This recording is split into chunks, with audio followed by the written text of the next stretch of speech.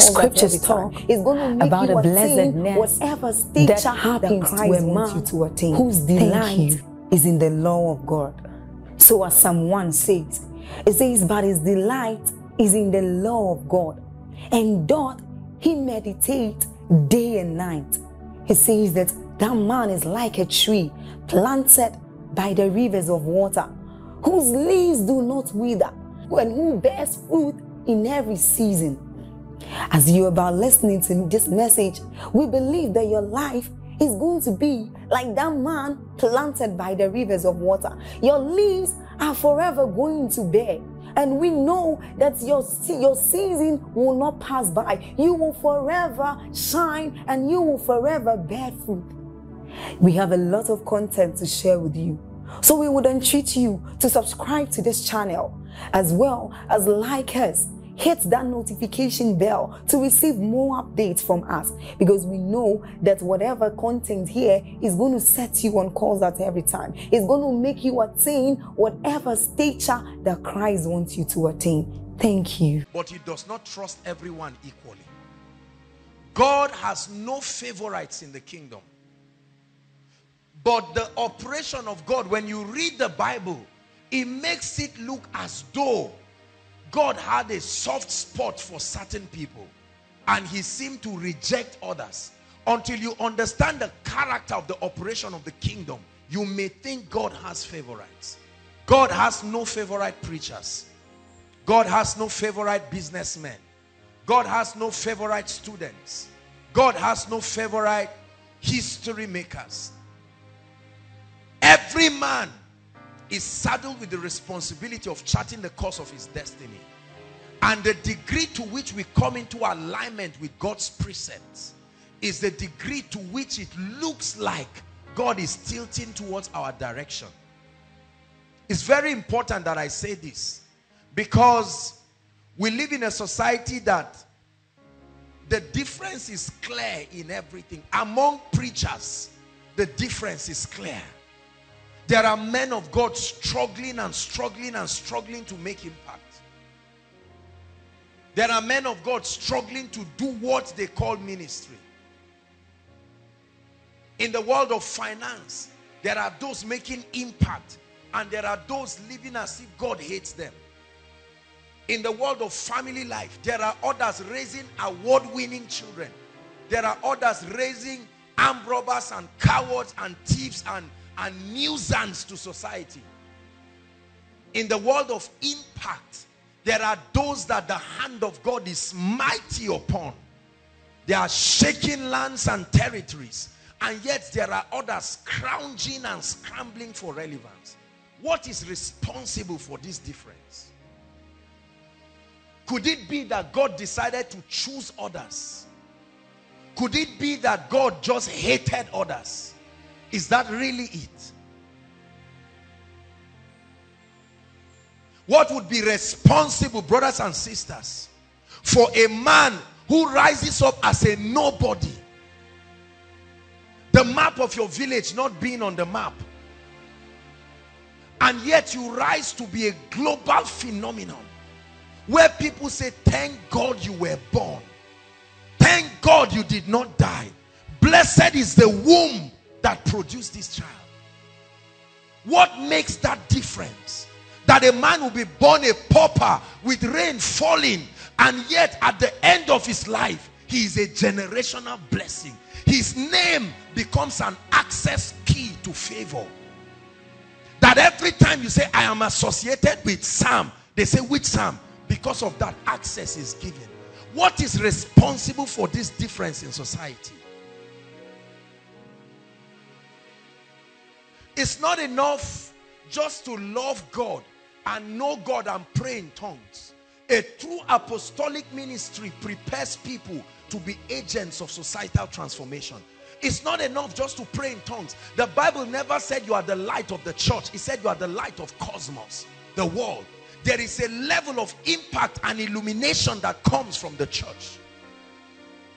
The key to world evangelization is not necessarily evangelism as we know.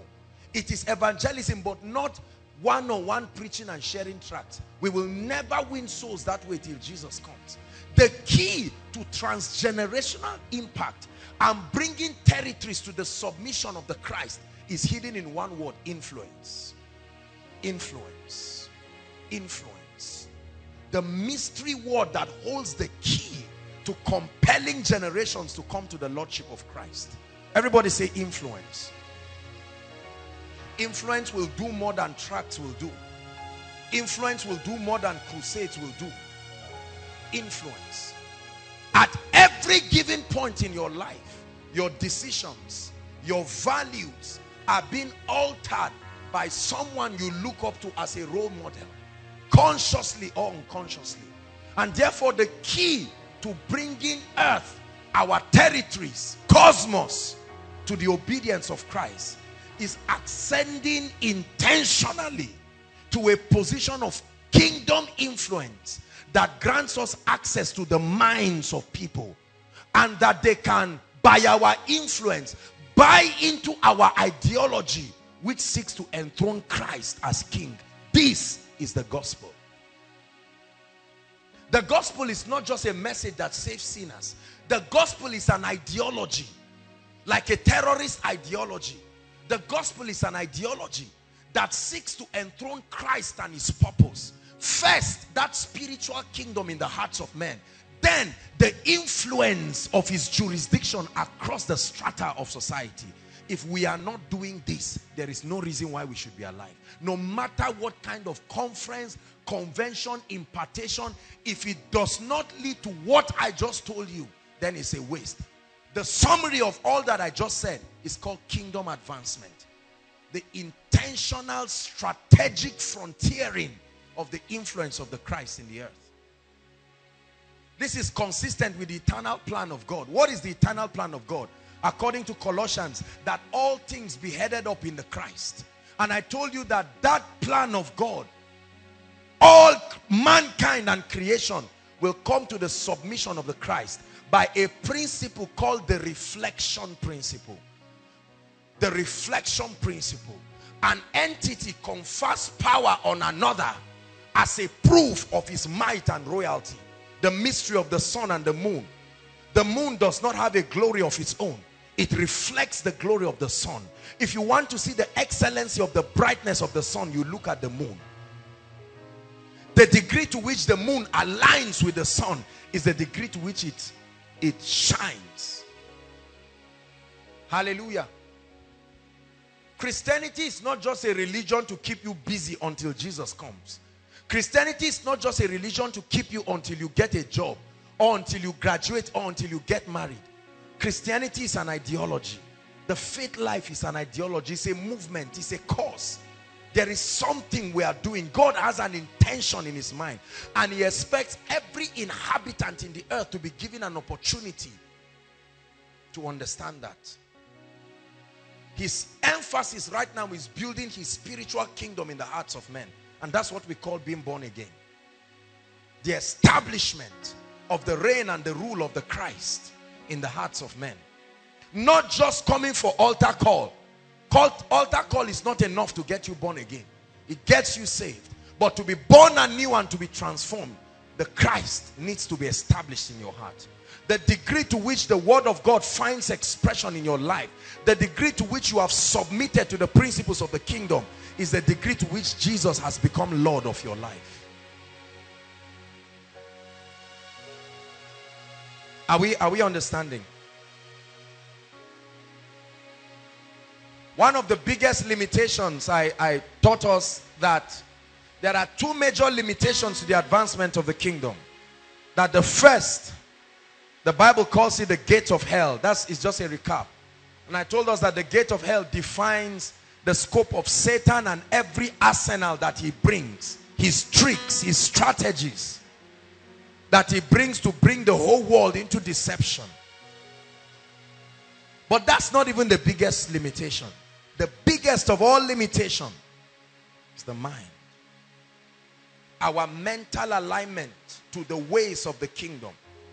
This is what is responsible for your prosperity. This is what is responsible for your impact. This is what is responsible for the flow of God's power. Now, preachers have erroneously taught people. Every time you talk about the mind, preachers shift people to, they shift that topic to business people and entrepreneurs and proprietors and all those who have to deal with the corporate life. So here they are sweating and believing they are training their spirit. Whenever you talk about mind, they say, no, it's all right. I'm not a businessman. The mind is the access point for the spirit to find expression in your life. You ignore your mental development. You ignore the alignment of your mind to the government of the Christ. You will fail in life in every respect.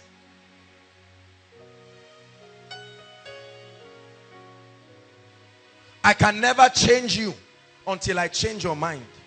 I can never change you till I alter your ideology, because your life revolves around your thinking, around your perception about life. There's nothing I can do about your current situation until you are willing to submit your mind to something better. Is God speaking to us? So let's read Proverbs 23 verse 7. Help us, Holy Spirit. 1, 2, read. Just the first phrase. You don't need to read all of those ones down. 1, 2, read. For as he thinketh in his heart or in his mind, so is he. It equates the summation of your ideologies to the quality of your life. Meaning the quality of my life as an ambassador of the kingdom, as a husband, as a father, as a leader, is dependent on the sum total of the ideologies that inform my decisions. Profound truth. Profound truth. That a man's life is helplessly at the mercy of his mindset. I've done many teachings about mindsets, and I will not stop until a transition happens. The key to persuasion is repetition, not information. Repetition. When a truth is repeated, it becomes a priority to you. And that's the goal of this teaching. God is doing a mighty work in your life. God is transforming mighty men in this place. And he won't stop. He won't stop till you look just like him. He won't stop. No, he won't stop till his church looks like him. He won't stop. He won't stop till you look just like him. You know why I must preach this? Because seated where you are is the destiny of thousands that have been connected to your grace and your life. And your refusal to rise will make thousands to go to hell, millions to perish. Imagine if there was no Benny Hinn. Imagine if there was no Reinhard Bonnke. Right? Imagine if all of the mighty men that have brought great impact in this generation did not rise. I refuse to let your tears stop me. I refuse to let your anger with me stop me. I will teach it until that transformation happens. You may not see a need to thank me now, but as surely as the Lord God of Israel lives, when you see the excellency of your life above that of your contemporaries, you will find a reason to say, Lord, I thank you. The training process is always difficult because mankind has been designed to live in a comfort zone. We are designed to live around an environment that massages our current level.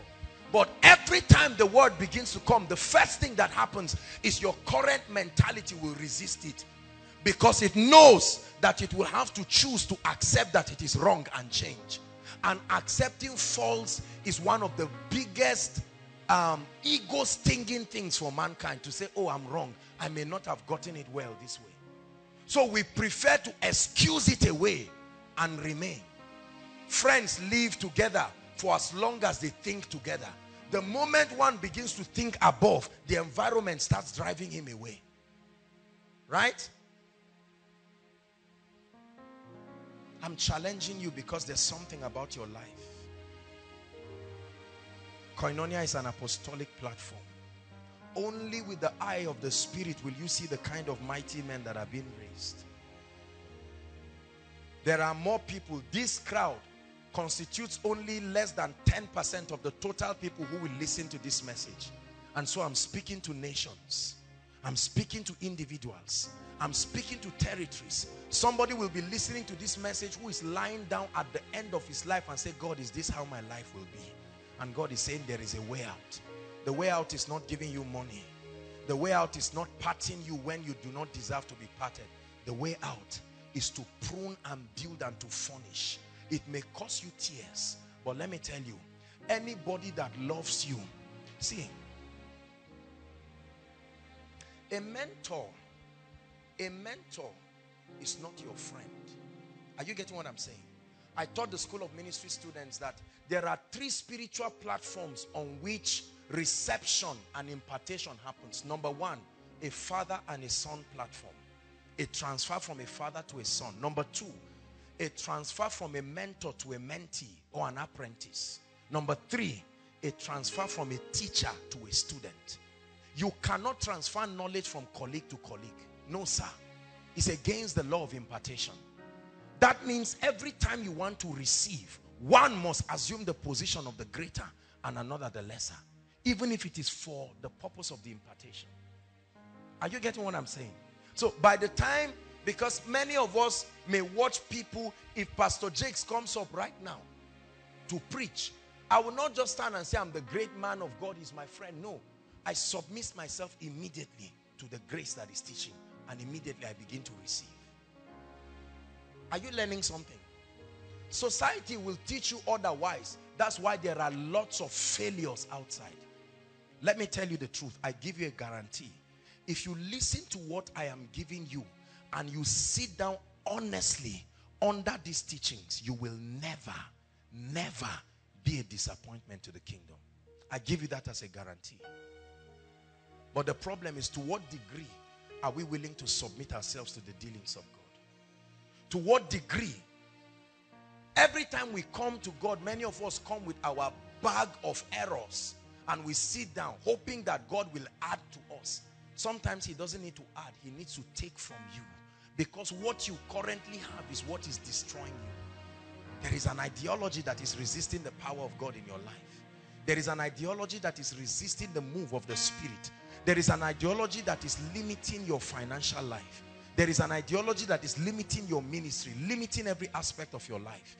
And when you contend for light and you receive that light, no power in existence has the capacity to keep you down, not for too long. Hallelujah. As a man thinketh in his heart, so is he. As I walk around, as I travel around, I've had the privilege of traveling to different territories. I study culture a lot. In fact, whenever we travel for administration, if time allows us, we always take a little tour around the city to see the way of life of the people. I like to study how people think. I like to study what their priorities are. I like to study what constitutes a taboo for them. What is the scope of their ideology? And I am amazed. I see the reason why Africa is where it is. I see the reason why very few men out of a large crowd ever touch the true grace of God in their lives. I see the reason why, though many go to school and graduate, they end up failures. Failures from the perspective of the kingdom. Failures in impacting their generation and being relevant for the kingdom. I see why zealous people will start out well and end as if God left them. There is something that we consistently violate, and that is the power of transformation. The power of transformation. The power of transformation. I can't tell you this enough, Koinonia. Listen to me. The power of transformation. You can rise from where you are. I don't care what the limitations are. Stop regretting what you are going through and what your father brought you into, or what your mother brought you into, and concentrate on the transformation that will bring you up. Otherwise, you will sit in that position of regret and watch your children later join you. That's what has happened. We have a generation of irresponsible people, spiritually irresponsible, mentally irresponsible, physically irresponsible. There has been a transgenerational game of blaming people. One generation blaming another for their failures. One generation blaming another. Nigerians blame government. Africans blame their parents. They blame institutions. Our refusal to turn and say, what can I do to live where I am? Gideon was a little boy who was hiding. He heard of the miracles that happened, and now he was there reduced, and an angel appears to him and says, oh thou mighty man of valor, can you be the changer of this pattern in a generation? Let me tell you something. My message will mean very little to you, and you will hate me if you are someone with a mindset that believes someone somewhere is responsible for your success and your advancement. If you have that kind of mindset here, your first assignment tonight is repent. Can we have the windows open? I think the rain is... Hallelujah. Everyone say, in the name of Jesus, I take full responsibility for my current position, spiritually, financially, socially. I take full responsibility, and I am willing to pay the price to change that pattern. Say it one more time. In the name of Jesus, I refuse resentment. I refuse blaming people. I make up my mind that from today I take full responsibility for the outcome of everything in my life. That's right. That's the decision that begins to change your life. You say this among your colleagues and they will insult you. Some of you are even feeling nervous as you are saying this, because it is very comfortable to believe your father is the reason why you are not serving God. That foolish man was a herbalist. But what of the mercy of God that has brought you to see the light? There are many ladies who believe it's the wrong training of their mothers that has stopped them from marriage. There are many people who believe. There are preachers, there are many pastors in different ministries who believe that the reason why they are not rising is because the GO or the man of God is not laying hands on them to do impartation. My challenge to you before we continue is that language of responsibility. Please pray in 1 minute. Say, Lord, I make up my mind. Pray, pray, open your mouth. Don't just pray in your heart. Willingly and consciously before heaven, this day, the 22nd of May, I make up my mind that from today, I begin to take full responsibility for the outcome of my life. If any change will happen, it depends on you and God. If your generation must hear your voice, it depends on you and God. Pray. Zika pratoko soto lama kariada baladaba.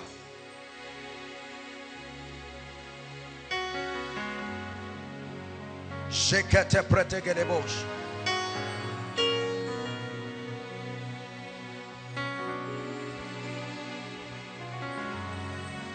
Pray.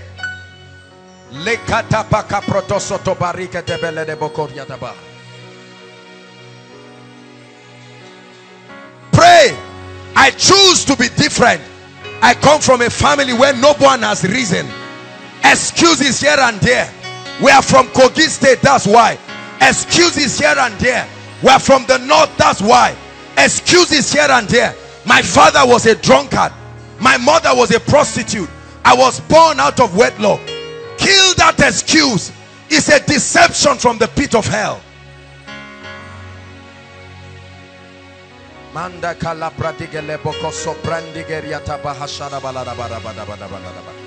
I'm a lady, that's why they should take care of me. Kill that excuse.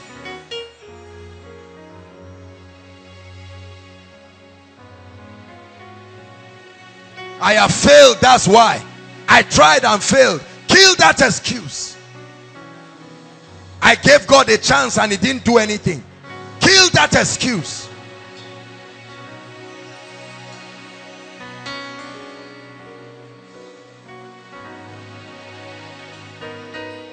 Hallelujah.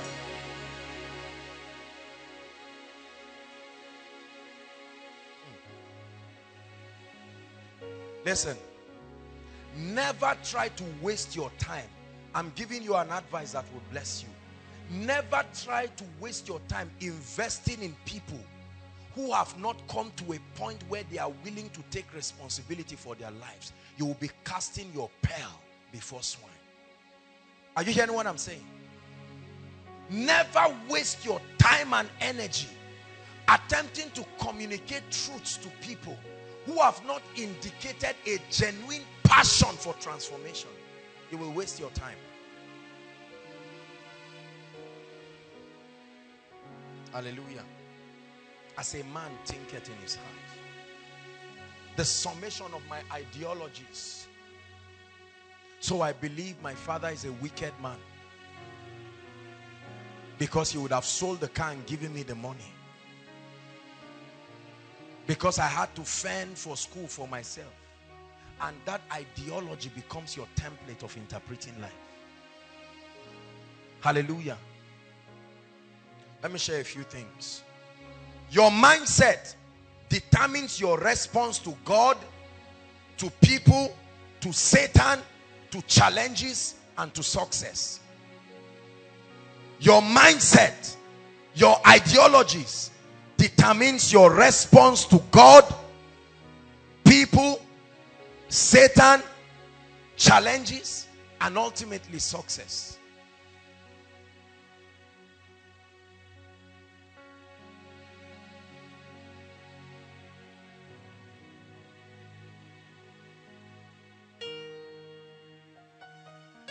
The Bible keeps telling us again and again, Solomon speaking again and again and encouraging believers of the need to guard our heart, garrison it. Let's look at that scripture very quickly.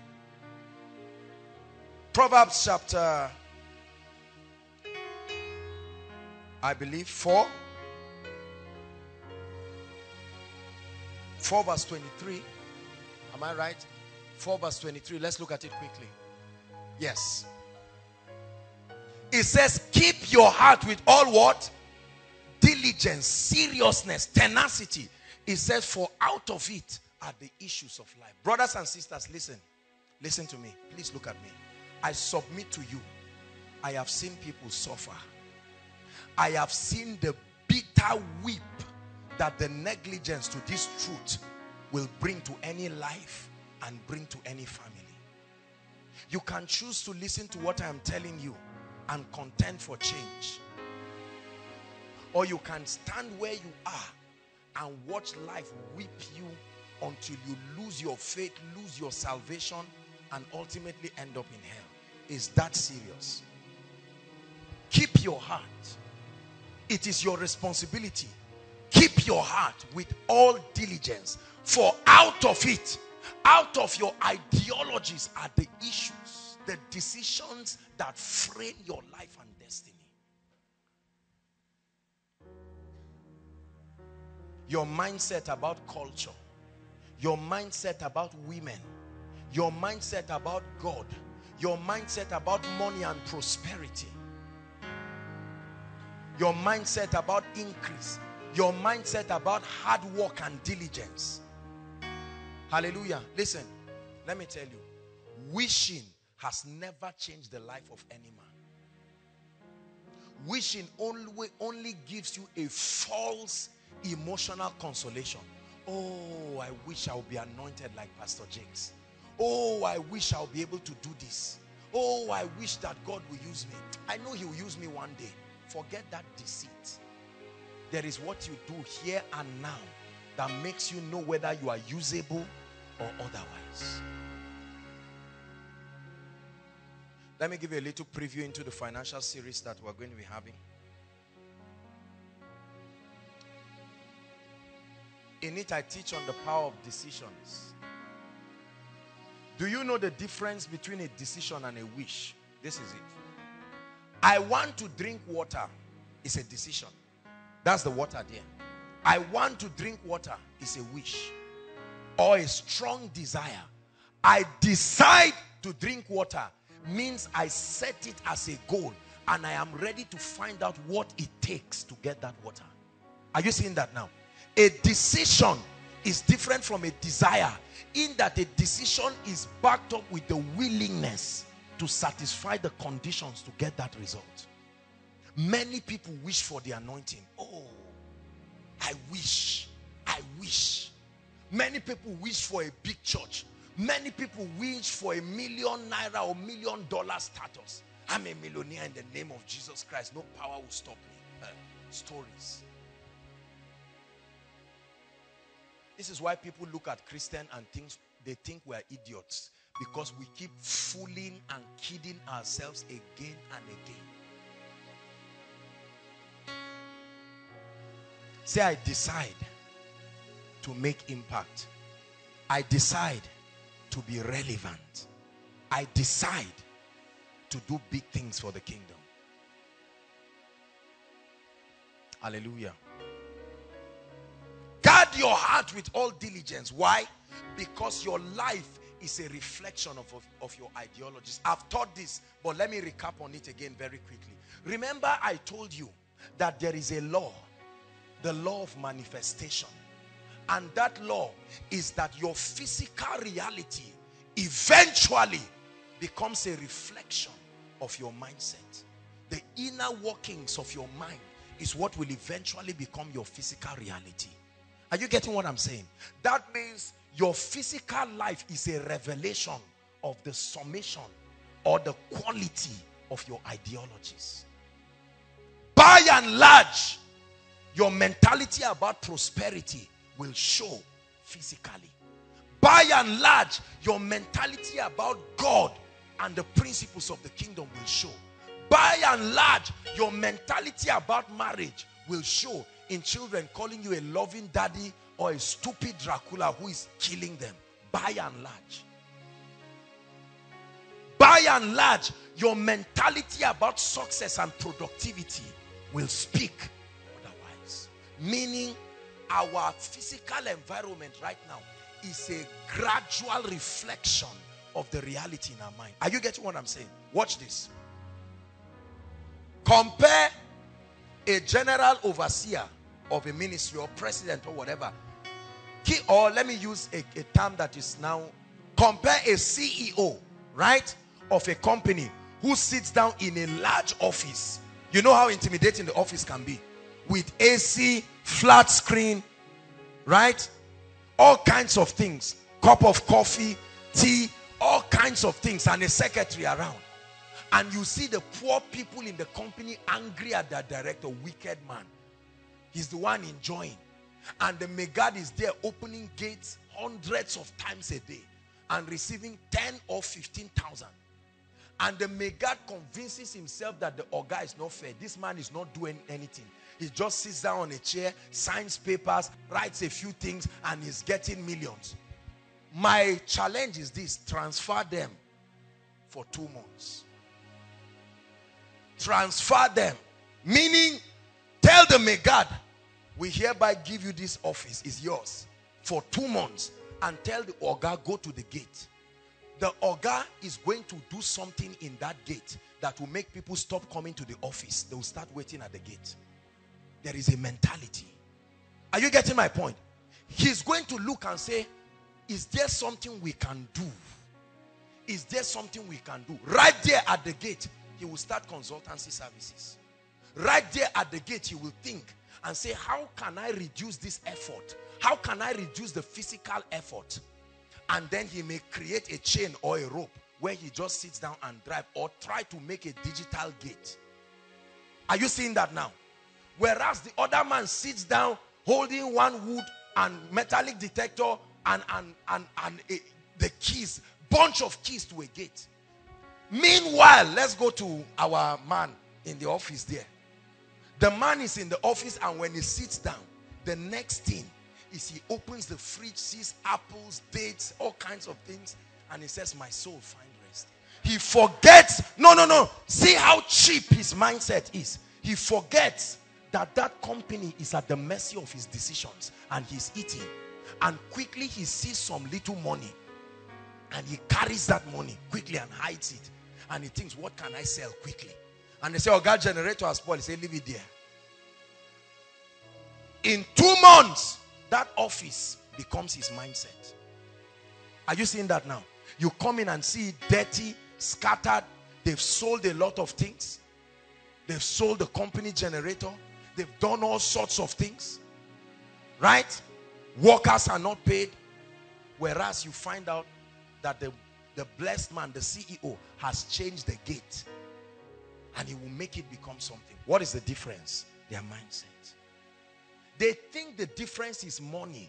They think the difference is expensive suits and expensive cars. No. Those things are a reflection of something.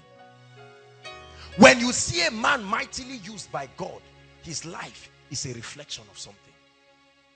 Are we following? Are we together?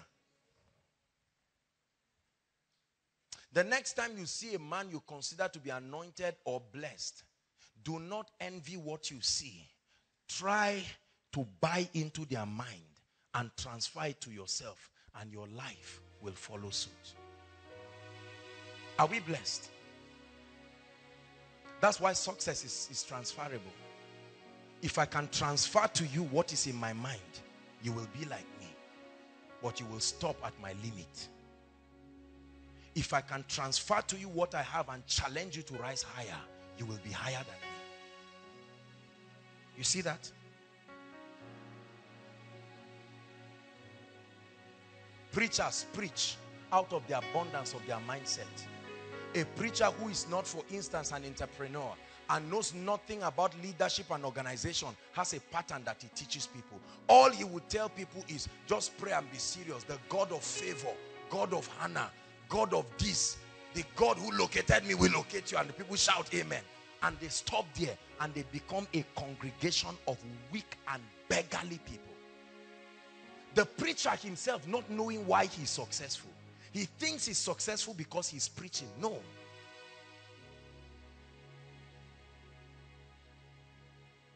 Guard your heart. There is a mentality you have right now that is stopping friends from you. There are some of you, you can never have friends because there are certain mindsets and ideologies that drive every destiny helper who comes into your life. Something about you resents people from you. And if you do not take the time to study it and change and say, I'm like that. My mother never had any friend, only me. You see it, the transference.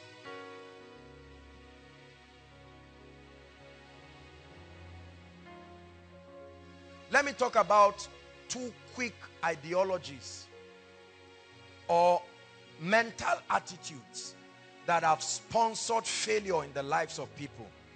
Right? Number 1 is the mindset that bets what we know today to be low self-esteem. Write that word down. It's very important. I'm about to say something that will bless you. What is low self-esteem, or what we call complex? Please look up. Low self-esteem is the feeling or the mindset that brings a man to a position where he believes or he's convinced, consciously or subconsciously, that you are not good enough, that you are perpetually at a state of disadvantage, that there is always something you need to do to your life to meet up to a standard, a status quo. Are you getting my point? It's a terrible mindset, a terrible mental state of being, because it produces dangerous fruits, and we're about to see a few of them. Let me tell you, the foolishness of many people in society, from preachers to businessmen to fathers to leaders, is motivated by this poisonous mindset. Subtle but dangerous. Low self-esteem. What does low self-esteem do?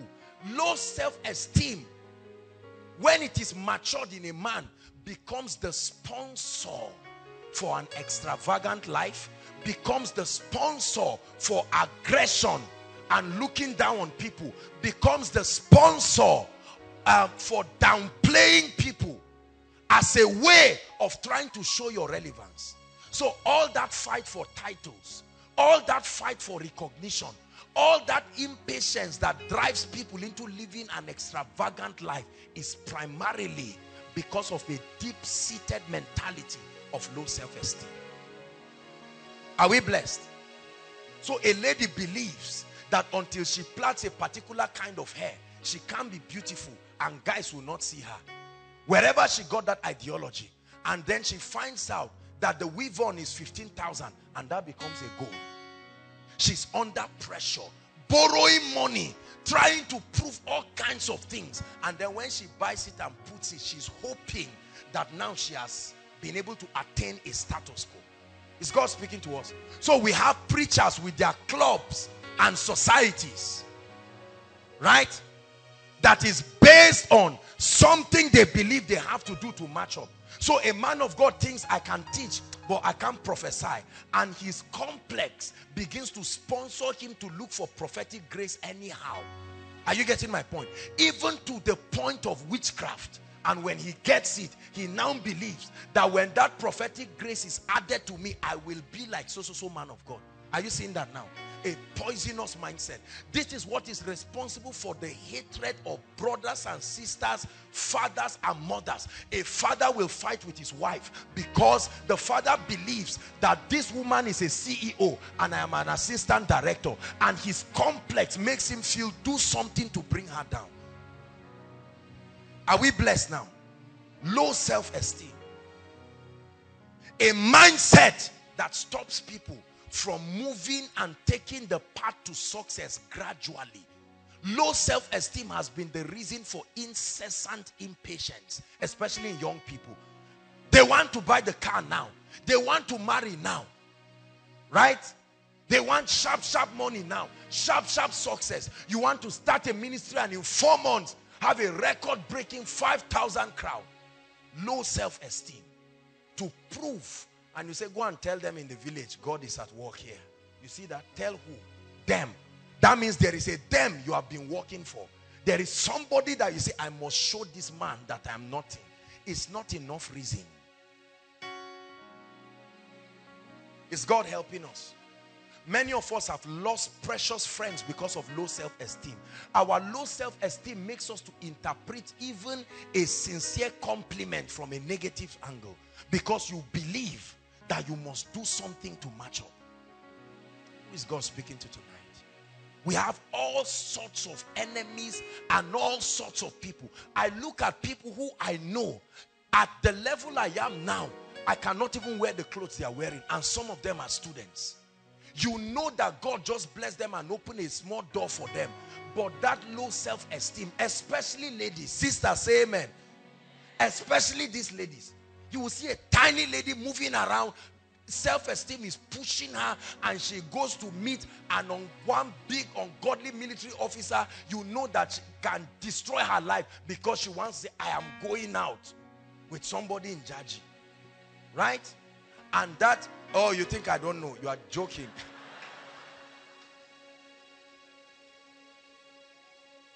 Is God speaking to us? There are many preachers. They start preaching now and they say, Kai, if I go, they won't know that, they won't acknowledge me. So let me start going on air. And the grace to go on air has not been released. So the resources to back it up is not there. And they keep yoking their members week after week. There are business people who start a business now and they say they want to do international business. They go and die in Italy or go and die in Brazil. Right? Low self-esteem. Being a motivation for many things. That's why you see preachers, come please. Look at men of God, for instance. When another man of God is about to see one, everybody is standing to see who will greet who as a proof, right? Meaning that the one who greets one is accepted. You see, we carry our villages, we carry our pain, we carry our backgrounds, mix it with the anointing, mix it with ministry, and off we go, misleading many people. Yes. So he comes to me, and then I cannot greet him. There are GOs who will never turn and greet their people and just say, God bless you, how are you? No. Because how can I greet him? You greet my boy. You see that? Your village is haunting you. Your background is haunting you. A poisonous mindset haunting you. Don't just laugh. I'm serious, very serious as I speak here. There are ladies who believe they have to behave in a certain way to show they are not cheap. If you talk softly to guys, they will joke with you. Give it to them and they will respect you. That's your mentality. So God brought your husband 10 times and you drove him 10 times.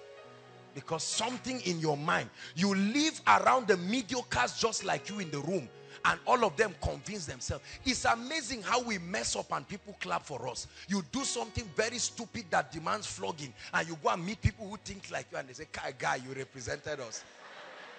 Look, let me tell you, listen. You can decide to make up your mind and change, or live in that false sense of success.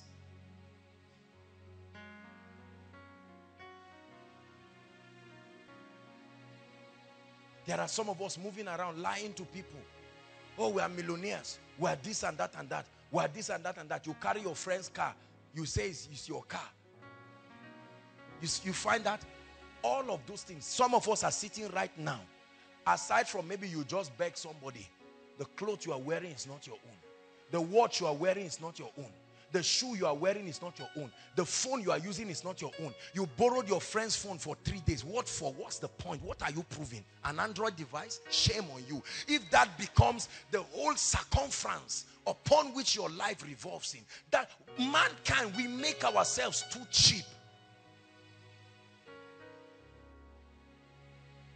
And so we do not celebrate what we are and where we are. We do not celebrate what God is doing in our lives. We rush levels. We are not thorough in the dealings of God in our lives. And we end up with casualties. Line upon line. Precept upon precept. That mindset of inferiority right now is what has made some people not to relate with certain friends that can help them. Because you think this person is a villager. If I react like that, no. There are some of us, if somebody looks at you in the secret place and speaks his language, not just to mock you, but just a nice conversation. Let's connect. You say, please don't embarrass me here. Please, I've told people I'm half caste. My father is from where and where.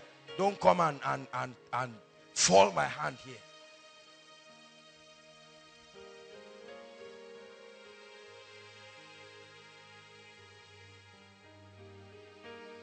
Hallelujah.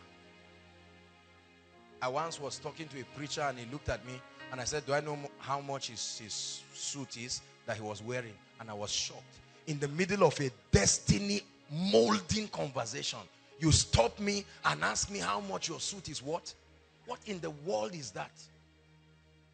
The anointing just lifted. I just knew that there's nothing to tell this person. Say, in the name of Jesus, I am proud of my level. I will rise gradually. There's no point trying to fake success. I will pay the price and be successful. Hallelujah. Very important.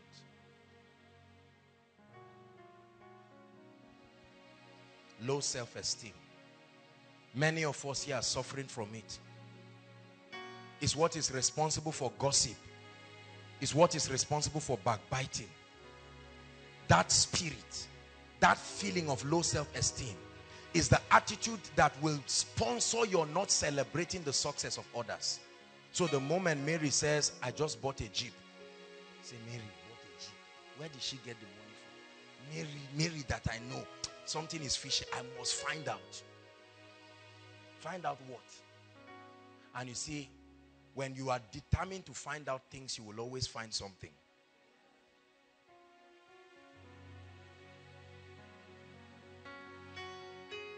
Is that true? Low self-esteem. Number 2 is the mindset that leads to what I call an uncultured use of words. Uncultured use of words. Psalms 141 verse 3. An uncultured use of words. God is helping us tonight. An uncultured use of words. Psalm 141 verse what?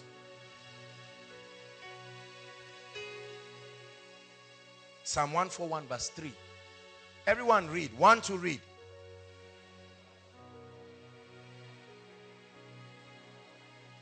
It said, set a watch, O Lord, before my mouth. Look at me. There are many of us right now where you are seated. The devil of your destiny, that which has chained you and made nonsense out of your life, is this gate called your lips. Hallelujah. The gate of uncultured words. Many of us have killed the dreams of people because we spoke something to them. Many of us have destroyed the destinies of people because we spoke words. Many of us have torn friends apart because of an uncultured word. Are you getting what I'm saying? Do you know that these decoration people, there's a way they behave? Uncultured words. Many of us have had witchcraft attack because our mouth introduced us to things we should keep. Do you know, see that lady, that fine one, the other one, that very fine one, that's my wife. In fact, I'm even planning, I think I should get to Germany, hopefully. There's one morning I'm waiting, and while you are talking, the elder is nodding. Say, where did you even say you are going again? Say, Germany. Everything has been working. All of a sudden, everything scatters. Our mouth. There are many of us, you plan to buy a car in 10 years. I'm not saying confession of faith. Telling people, look, in fact, right now, the last time we went to Cotonou, and it's a lie. Pressure to say things that should not be. Set a watch. Put a gate, oh God, in my mouth, that I will know when to speak. Nobody mocked you because they did not know you were barren. You carried your mouth, running it around, telling people and saying, don't tell anybody. For what? Say, I don't know you, or don't tell anybody. It's me that said, Benga's wife, this and that happened. How we have put ourselves in trouble because we cannot shut our mouths. Are you getting what I'm saying? It was you that revealed to an armed robber that 10 million came into your father's account. They came, broke his head, broke your house, broke everything, broke the safe, removed the money. And he said, Kai, this world is a wicked world. Set a guard over my mouth. Let me tell you, you must learn to know when to speak and when to keep quiet. Many of you have made fools out of yourself because your father came and met you and said, I'm leaving your mother. And instead of you to be matured, you say, leave her, Jared, she's a wicked woman. Only for you to hear her own side. And she said, there's something I've not told you. Your father has been cheating on me from the day you were born. I've been enduring. And then you stand stupefied because you have backed your father and ran your mouth against your mother. Are you getting what I'm saying?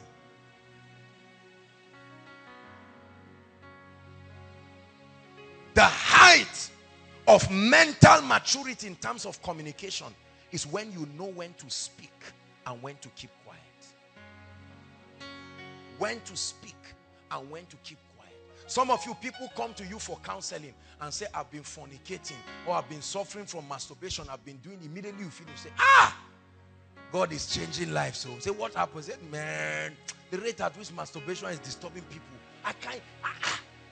Some brothers that you don't even expect. You see that? Keep a watch, oh God, over my mouth. Keep a watch. A guy came and met you and said, look, we are going to get married. Let me just calm down. I'm trusting God for some finances to come. Before you know it, you have sent text to 11 ladies. You chief bridesmaid, you this. And then later the guy will say, I'm not doing. And the friend say, how far our marriage? Say, hey, God is working. And you are under pressure because you've run your mouth saying what you should not say. The Bible says a word spoken in due season. There is a due season for communication. Is God helping us? Mindsets. Mindsets. Mindsets. Many of our parents go and run their mouths in the villages. Oh, I've been promoted. I'm a millionaire now. In fact, the last check entered and they said there's one village project. Please, we're allocating the task of 5 million naira to you. And you see that the children are crying and suffering. And the man is building a community somewhere because your mouth destroyed you. One time, one lady came and met me. She thought it was good news. Very respectable man of God that she was going out with. And I think one time, I don't know, let me assume the guy was carried away and he wanted to make advances on her and do a lot of things. And you know, she advised him, and at the end, he felt bad. He said, look, I don't know what came over me. Let's pray, this and that. And then she came to talk to me. And she thought it was going to be a good news. She says, sir, honestly, I need to tell you something. It's not every man of God that is a man of God. I knew where she was going to. I listened to her. There are some things you don't come to me for. Praise the Lord. And then she came and met me that this and that, this person did this. Can I imagine that this person did this? She was so disappointed. She's still been disappointed. She still did this. And I said, shame on you. One, because you were, was it not in a room? Was it outside? It happened. You went to the room. You were also tempted. You will not accept that part of your role. The role you played in seducing him. Are you saying you did not see the advancement coming? You were enjoying the attention until it got to the limit where you think you can take it. Is that not how it happens? It was holding you, doing all kinds of things. You were enjoying it. When you felt it will now cross the boundary, what you call boundary, you now started talking and you are coming to report him rather than praying and humble yourself. I'm not justifying immorality. I'm talking about the foolishness of unguarded, uncultured communication. And the way she was talking to me, I know she has told more than hundreds of people right there. And you destroy. Now, listen. We are very disciplined people by the grace of God in this ministry. Are you getting what I'm saying? But many people have run down the churches and the ministry of others because of certain things. Especially this immorality thing. People come for counseling and they talk. They say all kinds of things.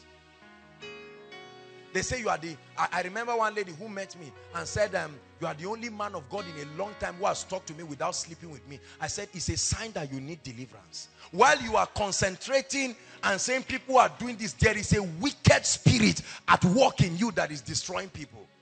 Rather than thinking you are so seductive, you better find out that the hand of God needs to come upon your life to change it. Are you getting what I'm saying now? Unguarded communications. Unguarded communications. Matters that don't concern you. It's amazing. You hear people talking about their father, talking about their mother, talking about their sister.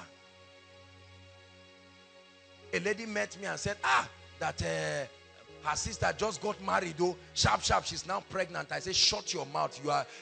You can imagine the stupidity of your communication. Look at what drives your mind. Look, I'm teaching you this because it will save you trouble. Are you hearing what I'm saying?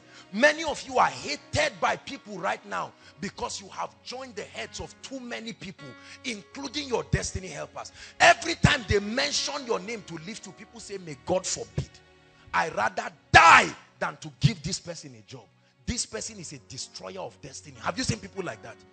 You come in between two people who are in a relationship and you say, my brother, I'm a Christian. Oh, I won't hide this thing from you. There's something I want to tell you about this lady. I saw the way you are buying flour and all of these things. All these things you are doing. What is this lady has been rocking her life since she was 13. You are just coming innocently. You don't know. You think she's a nice lady. And the guy said, well, I'm not saying she has HIV, but who knows? If there's something, go for a test. Mount. Some of us, listen. Mindsets, listen to me. It's not just to say we want to be successful. Are you getting what I'm saying?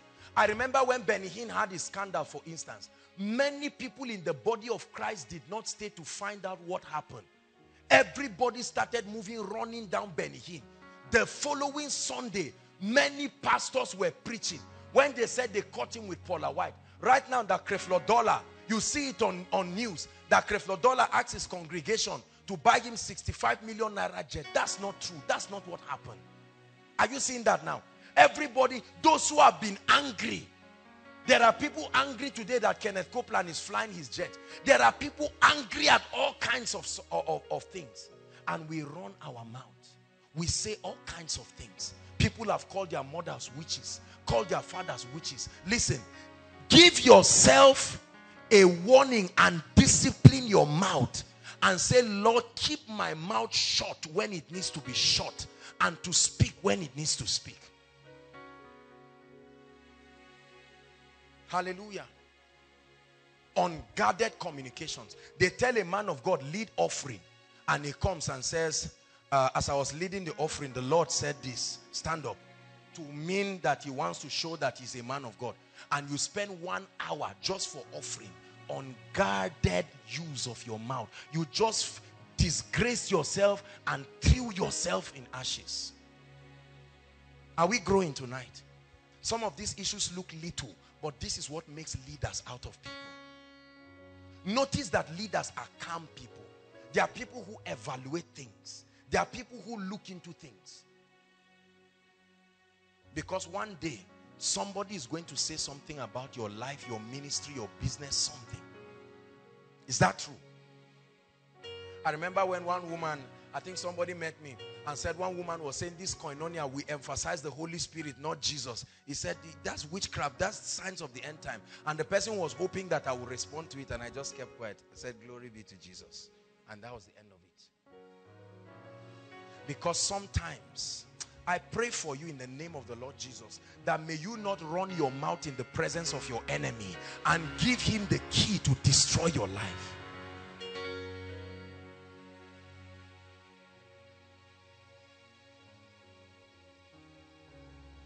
From the abundance of your heart, your mouth speaks, and then it ruins your life, and then you close doors of destiny over your life. Many things have been shut in our lives because of these mindsets. There are many others, but I decided to pick two to talk about. Still, the mental transformation. That God will raise people in this place who are leaders indeed. Somebody comes to gossip to you, and immediately he finishes the gossiping about Tosin. You tell the person, let's hold hands and pray for her. And the person is stung and embarrassed and doesn't know what to do. Tomorrow they mark you as a real Christian. Do you know why many preachers' messages are not strong on the pulpit? They know you outside of pulpit. They know your life of gossiping and backbiting. They know your insincerity in handling the things of the kingdom. And so when you say God will bless you, the words are little. They don't carry weight. May God give you the gift of a friend that has discipline with words. May God give you the gift of a friend that will use his words to bless you. You may not understand the implication of what I'm teaching you. Well, I don't want us to just say, Lord, send the rain. I'm teaching you practical issues that will make you exceptional. People will look at your life and your ideologies will be compelling. And people will come and say, why? What is the framework of your mind? And you will let them know that the Lord Jesus Christ has transformed your life. You will see jobs you did not apply for come to you only because of your calmness. Everything is not just about your certificate. You will find out when you finish that it takes more than certificate to reign. Is God speaking to us? Preachers, God cannot trust you with innocent people because you cannot hear their cases and keep quiet.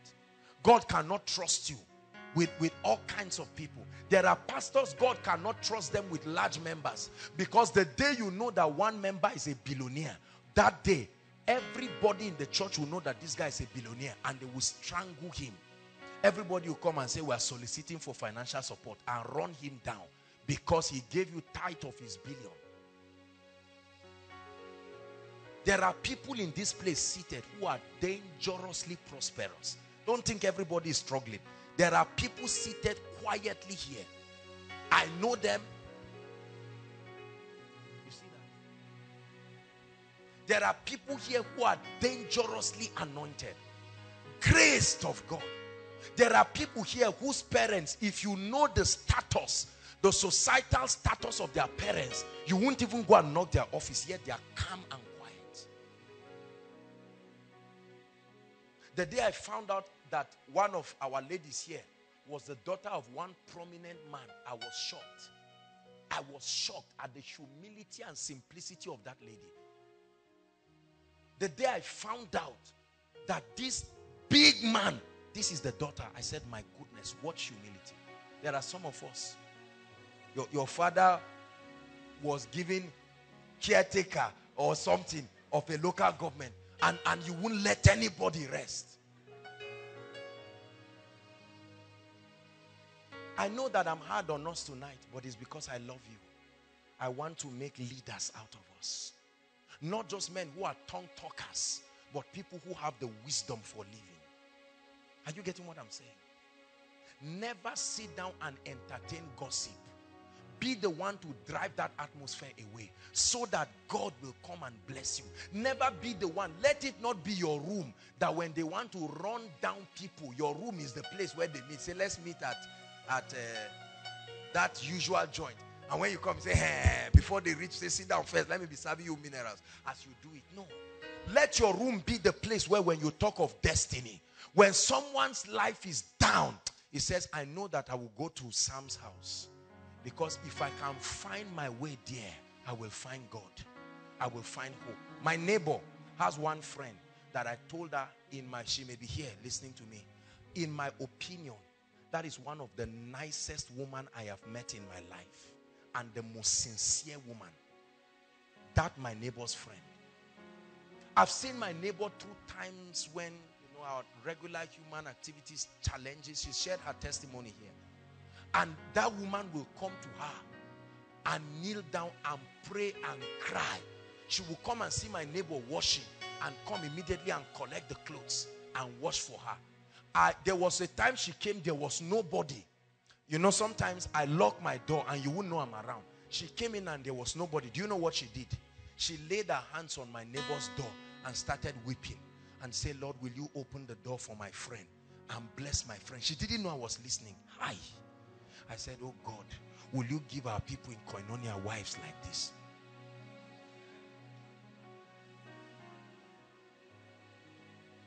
How many of you can be that true that you use your words well only to bless? Will you make up your mind that beginning from today, I will set a guard over my mouth? My mouth will not be the reason why I will destroy the life of another. Anything that proceeds from my mouth will only be that which carries blessings. In Israel, if you curse somebody, they will kill you because they understand the implication of words. Is God speaking to us tonight? Many of us have made ourselves cheap. When you started out, people respected you because you were a man of few words. Right now, you have become a talkative, and gradually you see that your respect has been going down. Have you seen people like that? One moment they are in fact, when they come, they say, sir, good afternoon. At the end of the conversation, the woman say, okay, my son, I've heard about you. Whereas when you came, she said, man of God, I covet the grace upon your life, but you threw away your honor. Everybody write this word down, honor. Honor. These are the principles that bring honor to your life. Value honor more than money. Value honor more than reputation. Money cannot give you honor, but honor will give you blessings. Honor, the ability to recognize and reward your difference, is what we call honor. Uncommon principles that will make you exceptional. Tonight's teaching may look simple, but it is indeed powerful. As a man thinketh, your mindset. I'm doing a re-engineering in our mind. A recalibration. Changing our perceptions from our various cultural standpoints and connecting us to the attitude of the kingdom. That which makes kings. That which makes nobles. That which makes men wise. That which opens cheap doors for greatness.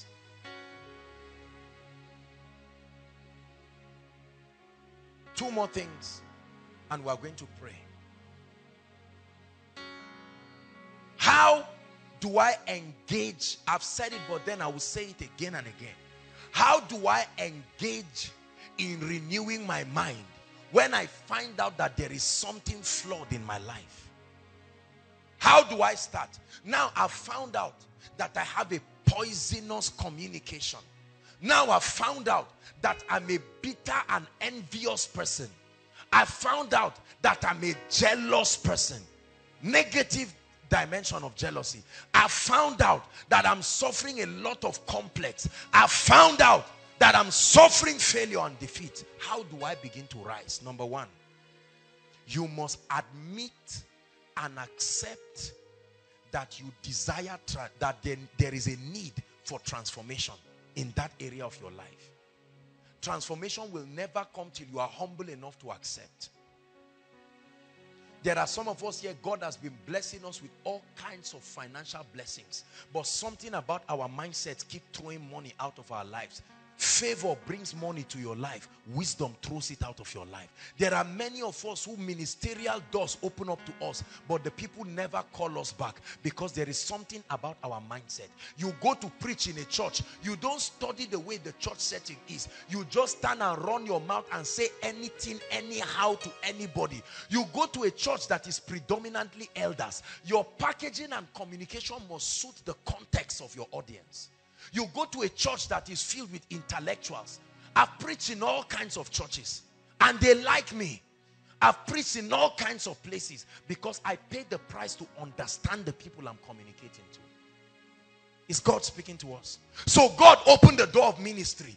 You now went to preach. You were preaching in a military cantonment and you were speaking as if you were talking to market women because you did not know how to communicate aright. And they said, please, don't bring this man again. This man came to embarrass us. Our Oga was here. We thought God would glorify himself. God glorified himself, but this man, Kai, don't bring him again. And the door closes. And you see a man, 6 months, they've not called you to bless anybody. Not because you are not anointed. You have the anointing, but these mental adjustments. Are you getting what I'm saying? There are many of us, somebody comes to your life, and the mindset of courtesy and greeting the person, you just come and say, I am Apostle so and so. This and that and that. There was a young man that was standing while I returned from the trip. I just ran to quickly refresh and come, and the young man just stood there. And I was asking the protocol, why is this guy here? He said he came for prayer. I said, by this time, this is Koinonia. I can't see you now. He said, I've been coming, and every time I come, I find out that your door is locked. So I decided to come now and stay. You see that? On a very good day, I would have said, so it's like nobody has introduced me to you, Abi. Protocol, can you let him know the kind of... No.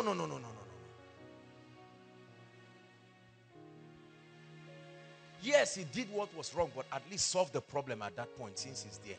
And bless him and then show him the right way to do it. That guy now will live loving me more, but he can live hating me and say, this person, he's going right there to go and preach, but this is a soul dying. So is your genuine test for souls true? Are you understanding what I'm saying? Little foxes, brothers and sisters, spoil the vine. Little adjustments that we need to make to our lives to make us exceptional. Many of us are anointed, no doubt, but many of us cannot reign because the wisdom that makes for dominion, the wisdom that makes men exceptional, the wisdom that makes people extraordinary is deficient in our lives. That mental adjustment. One more time, lay your hands on your head and say, Lord Jesus, I make up my mind to make the required adjustments for my greatness. I make up my mind to contend for change and contend for adjustment. I make up my mind to lay aside the old and to pick up the new. Hallelujah. I told you 2 more things. Write it down very quickly. Number 1, 2 more things I'm adding to what I've said that will make you exceptional. The attitude of courtesy. Courtesy. You know what we call courtesy? Decorum. Respect for people. That attitude that gives honor and courtesy and respect. Another word you can put is respect. The mindset where you hold people in high esteem is an adjustment that will make the rain fall in your life. It will make you a magnet. By and large, after preaching, there are things you do that makes you lovable. It makes you inviting. Look at me. Come, Sam. If Sam comes and finishes preaching, watch this, and then I come up as a man of God and I just collect the mic from him and I say, Sam, that's nice. My boys are really growing. You see that? Watch this. Am I anointed? Yes. Do I love God? Do I love souls? Do you think my relationship with Sam will be sustainable? No. Because I simply violated his self-worth to prove a point. There's no attitude of respect and courtesy. Are you getting what I'm saying? Whether you are higher or lower than that person, that attitude of honor and courtesy. And I pick up the mic. Sam, God bless you. Everybody, let's celebrate the hand of God upon Sam. Sam, thank you. You are a great blessing. I honor you. Thank you so much. You see that? Courtesy. At once, Sam will love me and Sam will reward me by increasing my self-worth and my honor in his mind. See, this is what makes some leaders, although they are silent, the reverence that people give to them is almost like human worship. There is something they are doing. They have transferred honor to their subordinates and they are receiving the harvest of that honor back. Are you learning something? Never usurp your subordinates to prove that you are mighty. You are a fool if you do that. Transfer honor to them. Some of them will be rebellious, but it's a law that cannot be broken.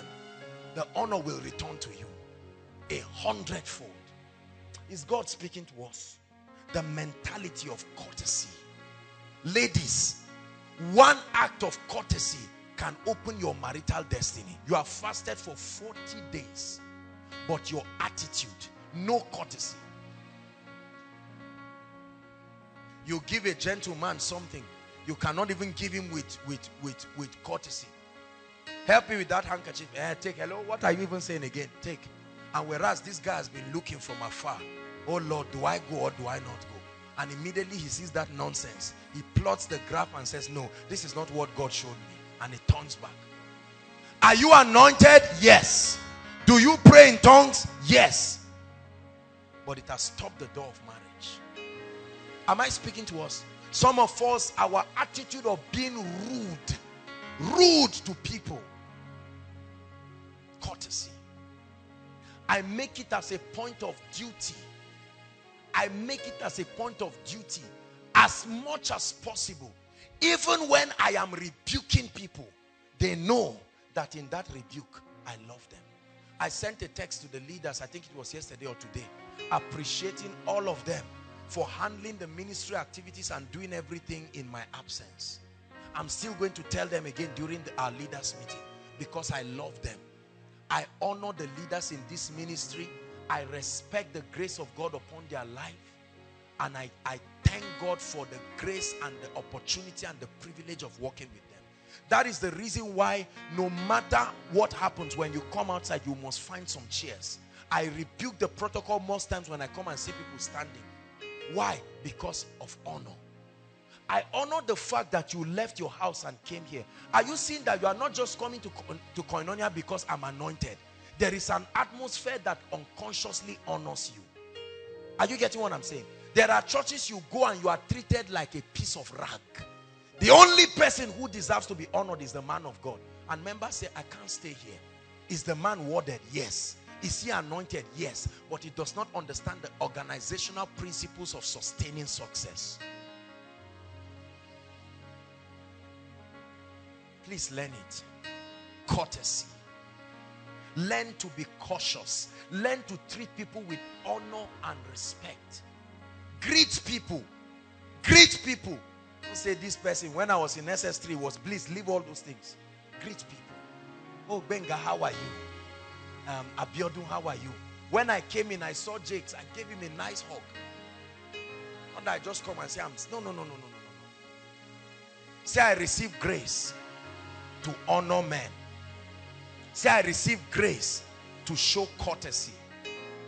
If somebody offends you, handle the situation in wisdom. Don't just hit things in a way that you scatter the opportunities of tomorrow because you are trying to respond to the pain of today. There are roommates who cannot talk to themselves again because of that mutual respect of honor. And you, when people honor you, reciprocate it back. You become foolish when you are only receiving and not giving. If Tosin looks at me now and says, says something that I like, I will find something to reciprocate. And so you become a friend of everybody. When people are suffering from complex, they run to you because you have an atmosphere that says you are welcome. You have an atmosphere. When I finish Koinonia here, I've been tired since morning. But I have to stand here to at least, the people are joining a line. That is already embarrassing for me. Because I know some of the people standing in that line. It's not like there are some helpless people, but they humble themselves and they stand. And to be able to do that, I give them a hug. I talk to them with courtesy. All our little children that come to hug me here, I honor them. That's why immediately after service, they come around. You, the little children sit near you. As they are sharing the grace, they are running away from you. Something about your life is driving them. That's how a business partner will look at you and say, you don't have the skill for business, but there is an attitude. There's something about you. I want to do business with you. There is a business of hundreds of millions that I want to do with you. And you step into favor. Favor that you will never recover from. There are doors of ministry that have been opened to me today that I know should never have been opened. But because I honored my way to them, I treated people with courtesy. And I didn't know when I met them again, and they were the ones who advocated that I be blessed. Is God speaking to us? The last thing I want to talk about is the mentality of endurance. Endurance. Help us, Holy Spirit. Just give me 5 minutes and we'll pray. Everybody say endurance. Say it, endurance. The Bible puts it this way. He that endures to the end. Everybody say endure to the end. Many people will never taste of the fruit of true success because we gas out. We do not have the staying power. Listen, listen, listen. That's why the ministry of prayer is inevitable if you want to finish strong. Endurance. Endurance. In your journey to greatness, you will endure. You will endure hardship. You will endure misunderstanding. You will endure misinterpretation. You will endure a lot. You will make sacrifices. You will endure hunger. But he that endures, let me tell you, when you see a blessed man, respect him. Don't ever see any man, either in the corporate world or in the ministry, that is truly lifted and trivialize what God has done. Never want my crown until you see the scars on my hand. Every crown has a scar on the hand. Are you getting this? I'm rounding up. I'm speaking to you. That illusion that greatness will just happen to you is a dream. Wake up. That illusion that somebody will become successful and then you enter his success just like that, I'm telling you, it's a dream. Wake up. So while you are there running people down, realize that if you must be great, your own curriculum of endurance is waiting for you. No matter how you are. There are people today who misunderstand Koinonia. There are people today who misinterpret what we are doing. We have been persecuted in our respect. Don't you think it's everybody that loves Joshua Selman?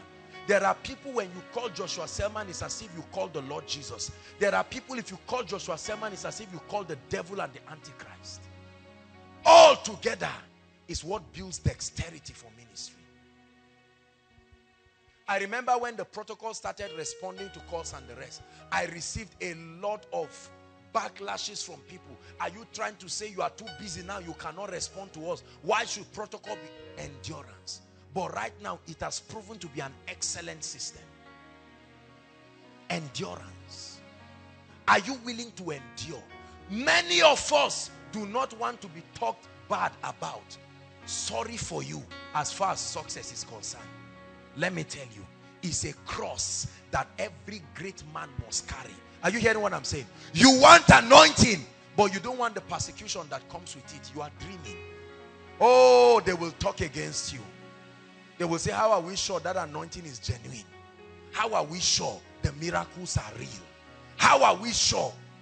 This one that have not been around now for 2 weeks. Somebody can say, I knew it.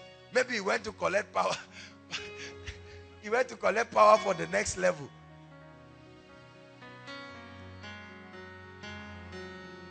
Listen, listen. Never be under pressure to prove your innocence. There is a law. You can do nothing against the truth, but for the truth. Be comforted by the immutability of kingdom laws and do not be under pressure to prove any point. If somebody meets somebody and say, Benga, I'm suspecting that he has been sleeping with prayer band ladies. Don't try me, God knows. No. You can do nothing against the truth. The truth was buried. After 3 days, it resurrected. You can't hide truth for long. No, sir. No, sir. Keep your sacrifice. Endure. I'm giving you a mindset. Realize that success does not come on a platter of gold.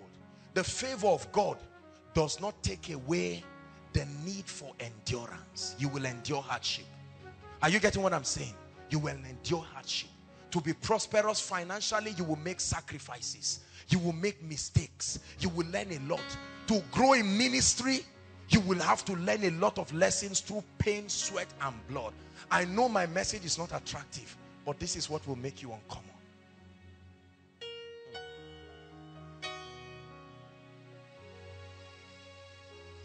Endurance. Endurance. Endure hardship as a faithful soldier of Christ. You went to win souls, nothing happened. You went for that meeting, you thought the power of God would move, nothing happened. And you seem to live in shame. Don't worry. Keep fasting. Keep praying. I know you went and it looked like they jeered you. You went to sing and you lost your key, you lost your voice, you embarrassed. Don't worry. Let them keep laughing. Don't be under pressure to prove anything and say, no, I can sing. Oh, what happened that day is I had kata. Forget about all those explanations. Kata or no kata, continue. A day will come, you will be noted for persistence and your critics will become the advocates of your lifting. When you endure, if you give up, you make the prophecy of your critics true. You make it a self-fulfilling prophecy. God is speaking to someone. We're rounding up. That all you need is to keep doing what you are doing. I know they are talking about you at home. Your prayer life has brought a lot of persecution, but endure. Keep praying. Sister, they've told you you will marry the Holy Spirit. No problem. Keep praying. They've called you Mother Mary and now you are ashamed. You cannot even hold your Bible again. Endure. Listen, it's an irrefutable law of greatness. An irrefutable law. I thank God today for the sacrifices of endurance. I thank God for the times when I did not give up in my life. Today, it has translated to the salvation of millions. The transformation of lives. Seated here right now listening to me are people who need to endure. I know you have been taught that if it is of God, it must come cheap and easy. No, sir. There is a system in the kingdom where men pass through the cross to get the crown. This is a very deep teaching. You must endure. We are going to pray. Oh, I will endure. No matter what it will take, I will endure. As you're sitting down right now, there may not be 1 naira in your pocket, but endure. Keep tithing. Some of you, aside from boss, you may trek home. Endure. Some of you, you go and receive, as old as you are, you still receive all kinds of beating from your elderly ones. Endure. And you see the hand of God upon your life. Endure. Who is God speaking to? Some of you are spilling over and it looks bad, but God is speaking to you tonight. Endure. Don't worry. It looks like 1 year is a long time, 2 years is a long time, but don't worry. Like the twinkling of an eye, you will come out. But as you are coming out, you will not just come out a graduate. What would take your colleagues 10 years, you have learned. So one giant leap in destiny you will cover up. But for now, endure. Endure. Endure. You don't have suits to wear. Don't be under pressure to do anything. Endure. Is God speaking to us? I choose to endure. This is how this ministry came. To see what God is doing today, and to see where he brought us, and to see where he's taking us. Endurance. Endure the mockery. Endure the shame. Never be under pressure to prove yourself. At every given point in your life, those who love you outweigh those who hate you. Don't, because of the 5 or 6 people that hate you, you throw away the honor of millions of people in your life. If 30 people hate Sam, 2 million people love him. Respect their love and don't turn to 10 or 16 people and try to be under the pressure of defending yourself. Are you hearing what I'm saying? At every point in your life, those who are for you are greater than those who are against you. Rise up on your feet.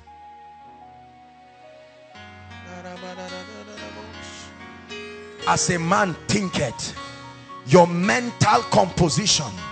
Endure. You are in that department, it looks like you will die. It will not kill you. You are not the first to graduate from there. Endure hardship. Endure the mockery. You will be misunderstood. You are being nice to brothers. Sometimes you cook for them. They've called you desperate. Endure. Don't worry. A day will come, his honor will come upon your life. Lift your voice and thank the Lord for the word tonight.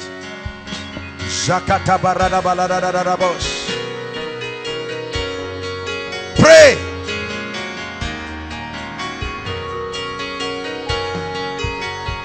The mental composition that makes you victorious. The mental composition. I give you a guarantee, with the integrity of God backed up, it will make you exceptional. It will make you notable.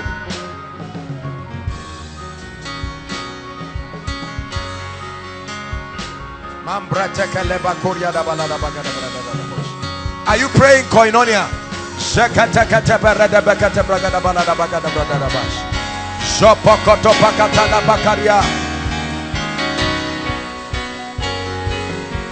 Hallelujah. I'd like you to lift up your voice and say, Lord, I bring my mindset under the lordship of Christ. That every mentality in me that is making me think in a way that is inconsistent with the patterns of greatness, I take authority over it. Lift your voice and pray.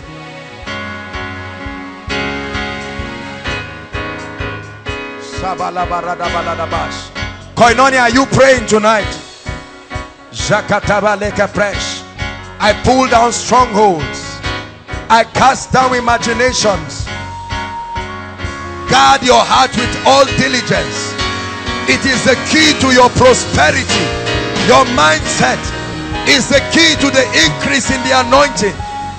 Is the key to the Holy Spirit doing mighty things in your life. The key to you being a champion. The key to you breaking cultural barriers. The key to you being mighty. I don't care where you are now. I don't care what is wrong now. Endure. Be strong. Be strong. Hold on. Be strong. Hallelujah. Philippians chapter 2 verse 5. The name of the mindset I want you to have is called the mind of Christ. The resultant effect of this transformation is called the mind of Christ. Then you become an envoy. Then you master life. Then you become a champion. Men honor you as if you charm them. Everywhere you go, you are a magnet. And people are saying, what? I'm giving you the mental requirements of an exceptional life. Please give us Philippians chapter 2 from verse 5. Oh Lord, I pray that your people will listen. Permit this mind to be in you, which was also in Christ Jesus. The word let there is permit. Allow it. God is saying change. I want to make you mighty. You came from Kogi State. I know there is witchcraft, but can you adjust your mind and see a champion that I will make out of you? I know you are weak. The whole family stays in one room, but can you make that shift in your mind? Let this mind be in you. Let this mind be in you, Koinonia. Let this mind be in you. Upgrade your mindset. Don't let culture cheat you. Don't let your past cheat you. If God shows you something about a family that requires some kind of financial capability to solve their needs, if you do not have the financial wherewithal, you can only intercede. So God will not waste his time bringing you that kind of dream. He will find someone who has opened himself to that possibility in the kingdom and grant him access to that revelation, because in seeing it, he also has the ability to do something about it. Are we together? It will no longer be that the church will buy a plot of land or plots of land and then the government will arise and seize it simply because everyone is in the church is spiritual, anointed, but with no voice. Jesus remained on the cross. No influence could bring him down. But a man called Joseph of Arimathea, the Bible called him a noble man. He had both the political and financial power. He went to Caesar and demanded that Jesus be brought down. Where would you keep him? Caesar said. And he said, no, I have a virgin tomb. And they took Jesus and buried him there. Influence played a role in the salvation of our souls. Are we together now? It matters that we rise to positions of kingdom influence. Thou shalt increase. Give us that scripture, please. Thou shalt increase my greatness and comfort me round about. Why? For the sake of your kingdom. Why? For the sake of your glory, for the sake of the advancement of your purposes. Thou shalt increase my finances and comfort me round about. Thou shalt increase the anointing upon my life and comfort me round about. Thou shalt increase my sphere of influence. Thou shalt increase my strategic alliances. Thou shalt increase my voice. Thou shalt increase the capacity, my mind. Everything that needs to be increased should be increased in this season. Are we blessed? And comfort me round about. There are people here, you are here seated. Many of the prayer requests that you are going to be submitting requires influence for it to be answered. It doesn't just require God. A man can answer that prayer. Are we together? Influence. All you need is for someone to talk to someone, to advocate for someone on your behalf, and that whole prayer point that is giving you headache is solved in a moment. It's amazing how influence can represent Christ in a moment, in a twinkling of an eye. A challenge that has held a family, a nation, a territory, just within a moment. Greatness is powerful. You will never be able to legislate on behalf of the kingdom if you do not contend for certain dimensions of greatness and influence. Hallelujah. This is a very powerful scripture that should be your prayer request in this season. There are pastors who are anointed, they love God, they have revelation, but they have rejected kingdom influence, and it has pegged them down, pegged their ministries, pegged everything about them. Let me tell you something about followership. Nobody wants to follow a man who is not growing. Nobody wants to follow a man who is not rising. Are we together now? Yes. For as long as we continue to celebrate mediocrity, for as long as we continue to allow ourselves to be, the Bible says, they comparing themselves with themselves are not wise. For as long as we remain at the lowest levels in life, let me tell you this, we may keep feeling spiritual, but there is very little God will be able to do with us. It's true. When you increase in greatness, you give God space to find expression in and through you. In this season, God is passionately finding men who will embody influence with a heart for him, so that he will be able to win people. Winning people one by one will not get the job done. We need to win territories through influence. Are we together now? Yes. Islam is one of the fastest growing religion in Europe, and you will never see any citywide crusade. You will never see any venue being rented for any conference. They are using one key. Everybody say influence. Because when a man is hungry, you don't give him a Bible. When a man is hungry, you put the gospel on a plate of a loaf of bread and give it to him. That's the only way he can eat that, he can receive it. Are we together? You've heard me say it again and again. By the grace of God, I will never pastor a people who are spiritual but not influential. Both can go hand in hand. Now, every time you are doing things that are new or out of the box, you will be misunderstood, because society is full of status quo, and most of those systems are largely founded upon mediocrity. The average believer does not understand how the kingdom should be advanced. They know how you should grow. They know how you should rise. They know how your spirit man should be strong. But they don't know how the purposes of God should be institutionalized within a territory. The subject of kingdom advance is seldom understood by many people. Very few people. I tell you this with no sense of criticism or whatever, but even among us men of God, there are very few people who understand kingdom advance. We understand spiritual growth. We understand the issues that concern our growth and character and so on and so forth. But the issues that have to institutionalize Christ, so that 30 years after now, our children will still be rooted in the things of God, we hardly have that understanding. And living in the 21st century has shifted things. We must learn how to shift. We must learn how to be strategic in our approach. Hallelujah. The message remains the same, but the communication must be strategic enough to be able to represent Christ.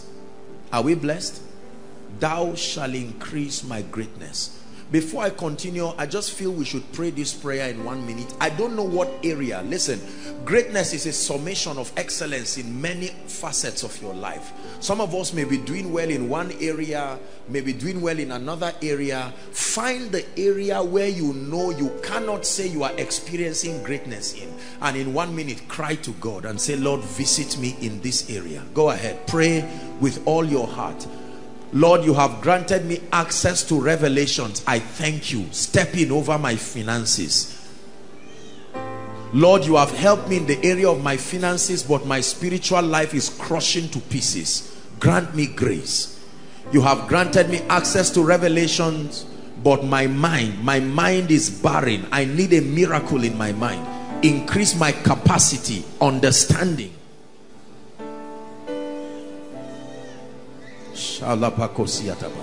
Make sure you are praying. This is the miracle service. Many of the challenges that we have in our lives are dependent on these things.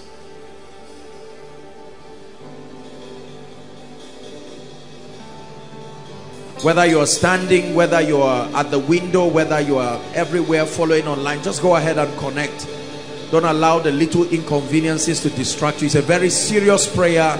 Everyone that asketh receiveth. Lord, increase my greatness.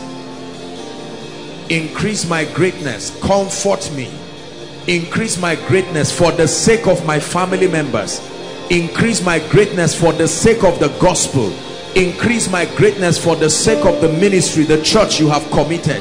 Increase my greatness for the sake of the lost souls, millions, billions of them. Increase my greatness for the sake of having your purposes preserved within a territory. Hallelujah. Praise the Lord. Are we blessed? Let me just talk about one key. There are many, but for tonight, just to add to what I've shared, just one key that can help us grow in greatness. Greatness is a system. Remember that the kingdom of God operates on mysteries and systems. Say after me, mysteries. Say after me, systems. The kingdom of God is systemic. God never does the same thing twice. When he does a thing once, he creates a system around it for continuity. Are we together? He never created the plants and the animals twice. He did it once and put a seed in it for reproduction. He made one man, one woman, never to make another one again. Are we together? There is a system. So if your life is to excel, it must be built on systems. If your life is built on miracles, as much as you are going to receive them, miracles are a sign that something went wrong and the sovereignty of God is intervening to correct. We were never designed to live off miracles. Listen very carefully. If you live off miracles, you will live a frustrated life. We live off principles. We live off the systems of the kingdom. The systems of God create predictability. They are an attestation to his justice. The Bible says righteousness and justice are the foundations of his throne. Never mistake a miracle to mean that's how God wants it to continue. A miracle is a stepping in of God to correct something that shouldn't be. You are working properly when your life is systemic. Are we together? 1 Corinthians chapter 4, please. Give us verse 1 and verse 2. Let's talk about just one key here, faithfulness. Say after me, faithfulness.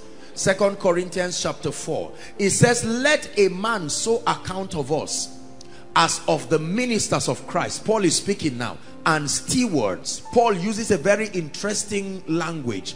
Not owners. He calls them stewards. The word steward is the word caretaker. Caretakers of the mysteries of God. Number 2, it says, moreover, it is required in stewards. If it is true that you are a steward, there is a requirement. And it says, moreover, it is required in stewards that a man, whoever says he is a steward, must exhibit a character called faithfulness. Faithfulness. It says, must be found faithful. There are many people who may never rise beyond their current levels of influence, their current financial level, their levels of the anointing of revelation, because they have other things, but they lack this quality, faithfulness. In the kingdom, you grow. It looks simple, but write it. In the kingdom, you grow. And Jesus grew in wisdom. Jesus grew in stature. Jesus grew in favor with God and with men. We live in a time where we admire people's results. Every time we see uncommon results, whether in the area of the anointing, the demonstration of the Spirit, revelations, influence, etc.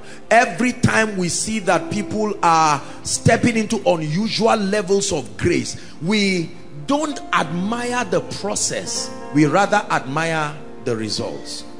Hallelujah. I see people come to me and I know they are well-meaning, and they just kneel down and say, sir, double portion of your anointing. And I said, look at what this guy is asking. Are we together?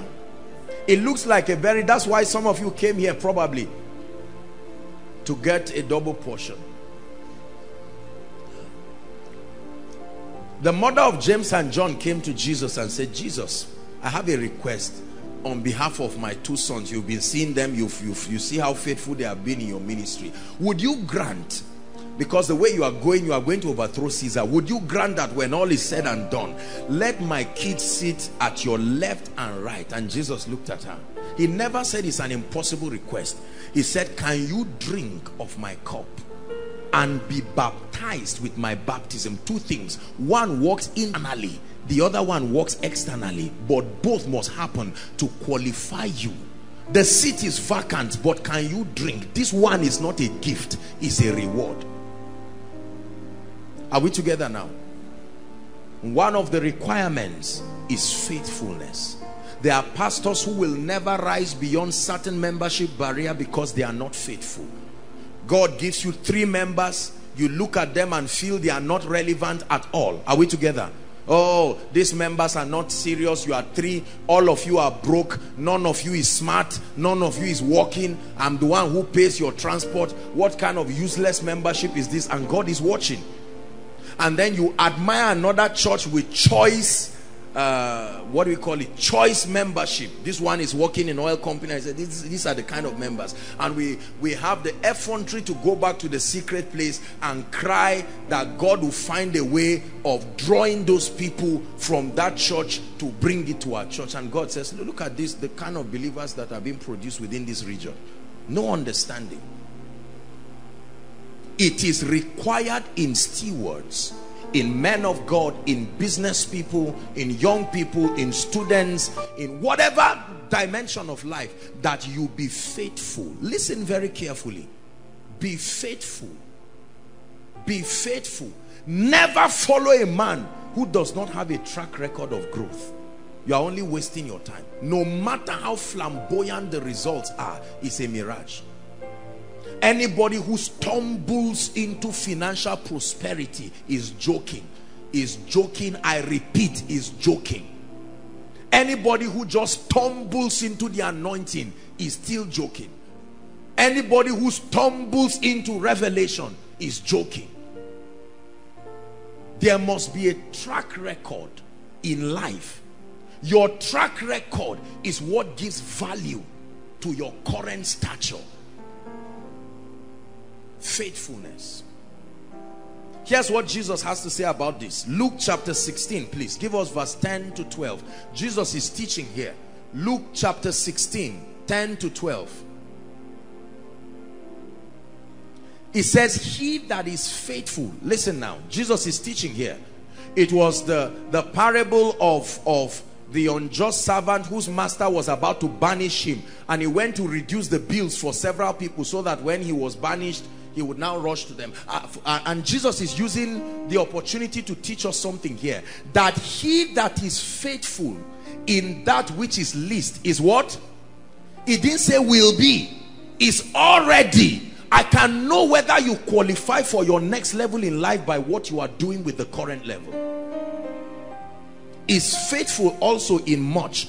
And he that is unjust. Please go back to verse 10. He that is unjust in the least is also unjust in much. Next verse 11.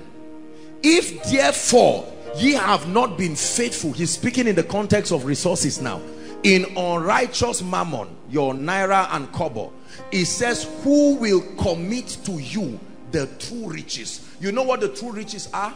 Things that money cannot buy but can buy money. True riches. Money itself is a commodity. There is something that buys it. True riches. Are you getting what I'm saying now? In our world today, if you have money, you can buy everything. But God is saying that money itself, like you sell phones, money is a product too. There is something that can buy it. It's called true riches. So when God tests you, let me tell you what this is saying. Let me bring out 1,000 naira. Look at this. This is 1,000 naira. Do you know God can arrange favor? Come, Pastor Femi. I can see him already warming up to be a very, look at see how sharp he's looking. Praise the Lord. Now watch this. Do you know that in your walk with God, a time can come, God can just open a door for you. 100,000 comes. You are not rich. This is unrighteous mammon. He's testing you. You are rich when he gives you what can buy this. You are not rich if you have this. This is nonsense. Anything can happen. Set this on fire. You can't pack the ashes to court and say this was 1,000. True riches is what can buy this product. Not shoe. Buy this one. So he's watching you and he gives you this, and you are not faithful in it. You misuse it, you waste it. The kingdom does not benefit from it. He says, no, there is an anointing I can give you that will bring this. You have not qualified. I tested you with this and you failed. Are we together? God can bring a relationship. Come. God can bring a relationship to your life that you know you didn't even qualify for. It is a test. You misuse that relationship, you take advantage of the people, and you don't even you don't value them, and then all of a sudden you cannot be given the true riches that can buy greater relationships. Faithfulness is a powerful spiritual quality. Powerful spiritual quality. Many people are not faithful. That's why they pray, they fast. Oh God, dry fast 7 days, 40 days. Lord, give me more anointing. Give me this, give me that. And then one day, God leads you to one old woman, and God says, take care of this woman. Your destiny is to walk in the healing ministry, but he won't start by giving you the healing anointing. He will start by creating compassion in you. Take care of this old woman. And you say, oh God, this old woman, how much will I get from this woman? I need something that I will shine, so that from that shining to be on YouTube, and then it will be on all the social media platforms, and up I go. And God says, you see that? There's no faithfulness. And while that is happening, God is watching one young lady somewhere, taking care of the woman. Mama, are you okay? And she's writing her promotion exams through faithfulness. She may not know, but she's walking herself to a realm of the anointing. One day she'll finish taking care of that woman and say, Father, thank you for the privilege. My mother was never alive for me to be able to take care of her, but thank you for giving me such an old woman. And the heavens are open over that young lady. A strange anointing comes upon her. 2 years later, that lady is walking in a dimension of the healing anointing that nobody can explain. And people criticize, where did this girl come from? From nowhere. I've told you, there's nobody that comes out from nowhere. That you are not aware of the training does not mean they were not trained. There is nobody that comes out of nowhere. It's a lie. When you are in the cave of Adullam, it's a lonely place. When you manifest, people say, aha, this person is lucky. No, there's no luck in this thing. Is God speaking to us? Many of us, God trusted us with finances. We were not faithful. Many of us today, if I tell you lift your prayer request now, you will see prayer point 1, breakthrough. Prayer point 2, financial rest. Prayer point 3, financial favor. It's still the same thing you are writing, just different versions, so that however God wants to answer it, he should just answer it. Are we together? Lord, increase in membership. Did you know, while I was praying, I was already set to come. The rain started. All I was doing, I found tears coming out of my eyes, because I was thinking, I said, my God, these people now, how do we manage these people? But many of you, they've come, let them come. You know, you are the superstar. When you think like that, you will never rise. Don't forget that men may not know while you are looking at this, but there is a God who has the all-seeing eye that looks at you and knows that this man of God should not rise. Are we together?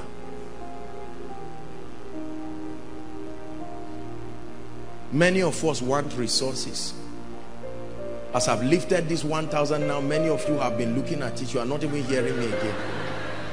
Listen, you are not faithful. If you are faithful, is proof that you are a steward. Can God give you this and say, let me have it back? And you say, Lord, it's yours. It's proof of faithfulness. Lord, after all, it came from you. You took me from nowhere, soaking Gary. If you have given me this, if you make a demand, it goes. There are many of you, once your hands hold it, it's only a need, a secular need, that will release it. The voice of God has no right to make you release this. And then you want lots of it, and we keep joking that we are having dreams and seeing. God is not stupid. This system is very orderly. Once your heart is not with God, you won't find anything. Are we together? I've shared this story here. Once upon a time in this area, then nobody knew me, nobody. I was invited to go and minister somewhere, and just like it rained very heavily tonight, I had prepared, fasted, prepared to go there, and then the rain started and the people were expecting me. And that time there was no protocol to come, put umbrella, etc. All of these formalities. That was how I rolled my sleeves, rolled my trouser, and held my Bible. I started praying in tongues in the rain. Lord, don't mind me being soaked, just bless your people. If your people are blessed, I am satisfied. Are we together now? I remember going there, and then to make matters worse, the church didn't even make arrangement for umbrella to receive me. It was then Steve Strings who saw me from outside and collected. He was also invited. He collected an umbrella to go and receive me outside. When I came in, they asked me to wait. They had to shift some people in front to create space for me to come and sit down. It looked painful, it looked ego stinging, but it was a test of faithfulness. Can you be faithful even when your reputation is being insulted? Not everybody will insult your reputation. Keep forbearing with those who don't value you. Then you will qualify for those who can value you. There are some of you today, you will go to minister somewhere, they will disrespect you. Some of you are intelligent business people surrounded by those who have no value. Keep at what you are doing. You will come to a point where God will bring you to people who can recognize the grace you carry.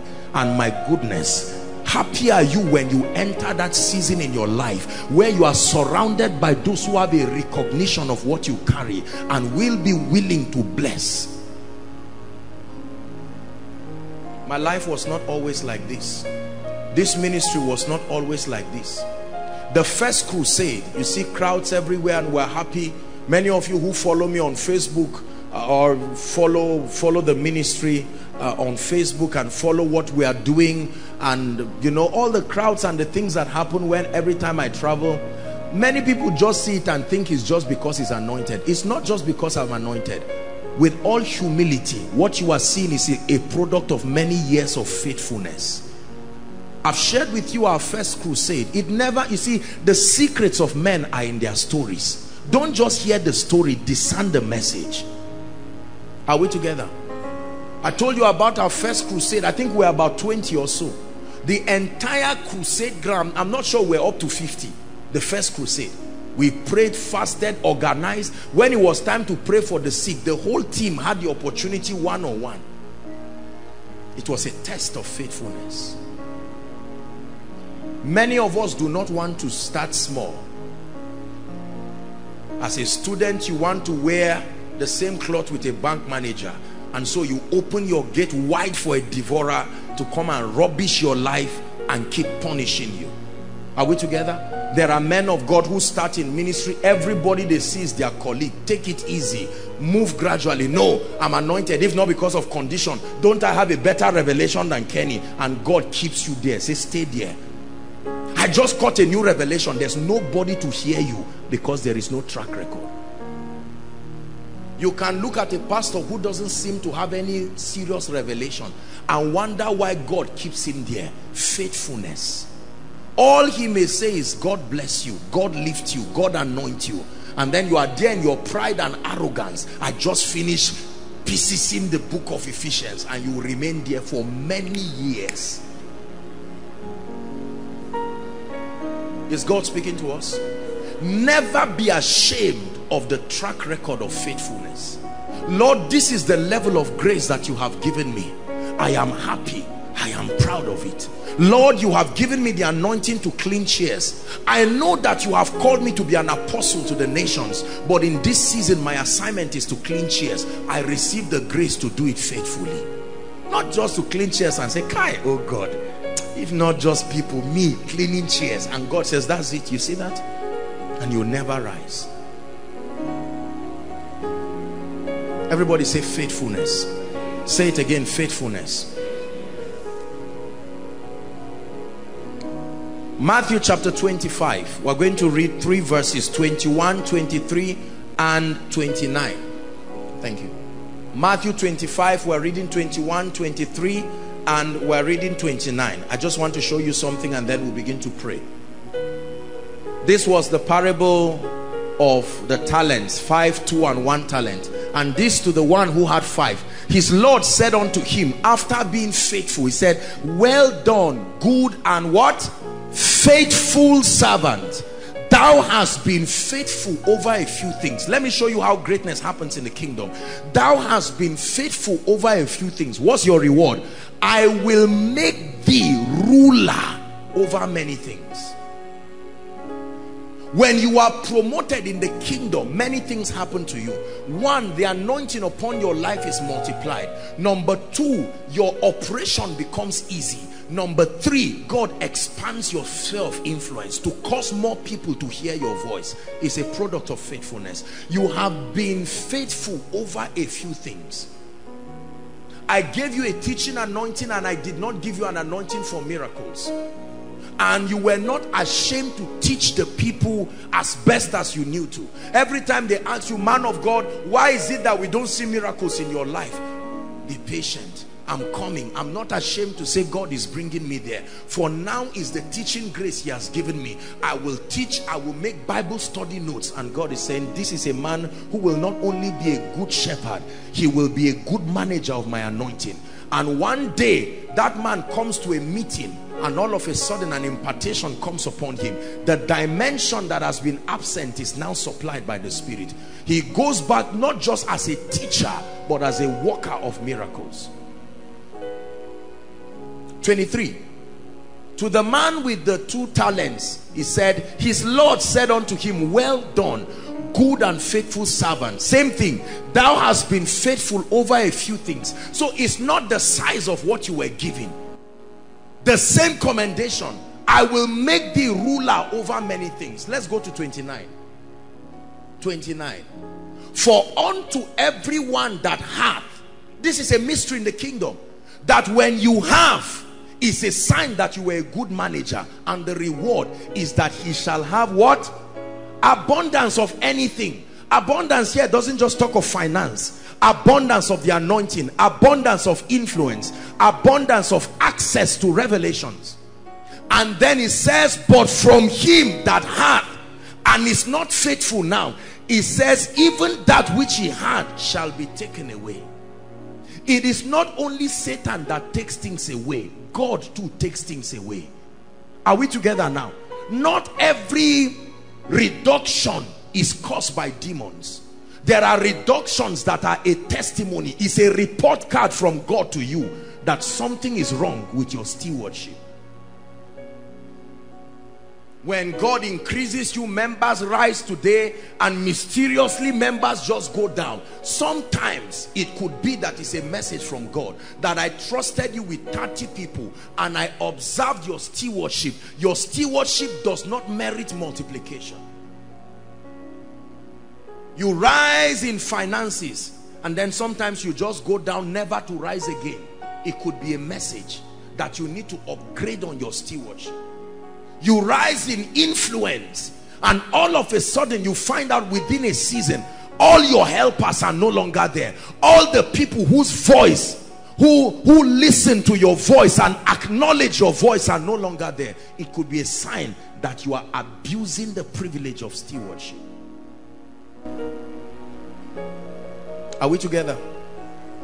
The prayer that you need to pray in this season is for God to help you, that whilst you are waiting for a supply of greater dimensions of his grace, but that he grants you the fortitude to be faithful. If God gives you 10 naira, be faithful. If God gives you 1 shoe, polish it. Don't sit down running your eyes on every shoe and say, don't worry, except God is not my God, I'm coming. And that shoe will say, you are not coming. This is not how to get me. You get me by washing the one you have. It's a rubber shoe, wash it.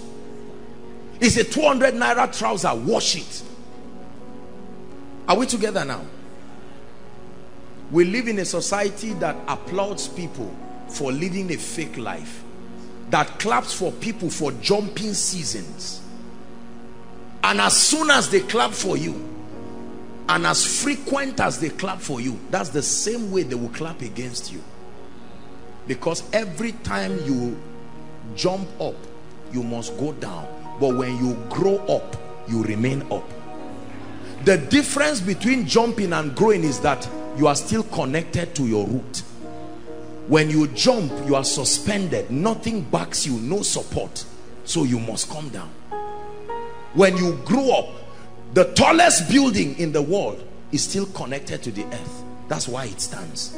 Nothing suspended has the ability to stay indefinitely. When they send satellites to orbit the earth and orbit other planets and all of that, after a time requirement, because they are not connected to the earth, they must be sent back. Planes don't fly indefinitely in the sky.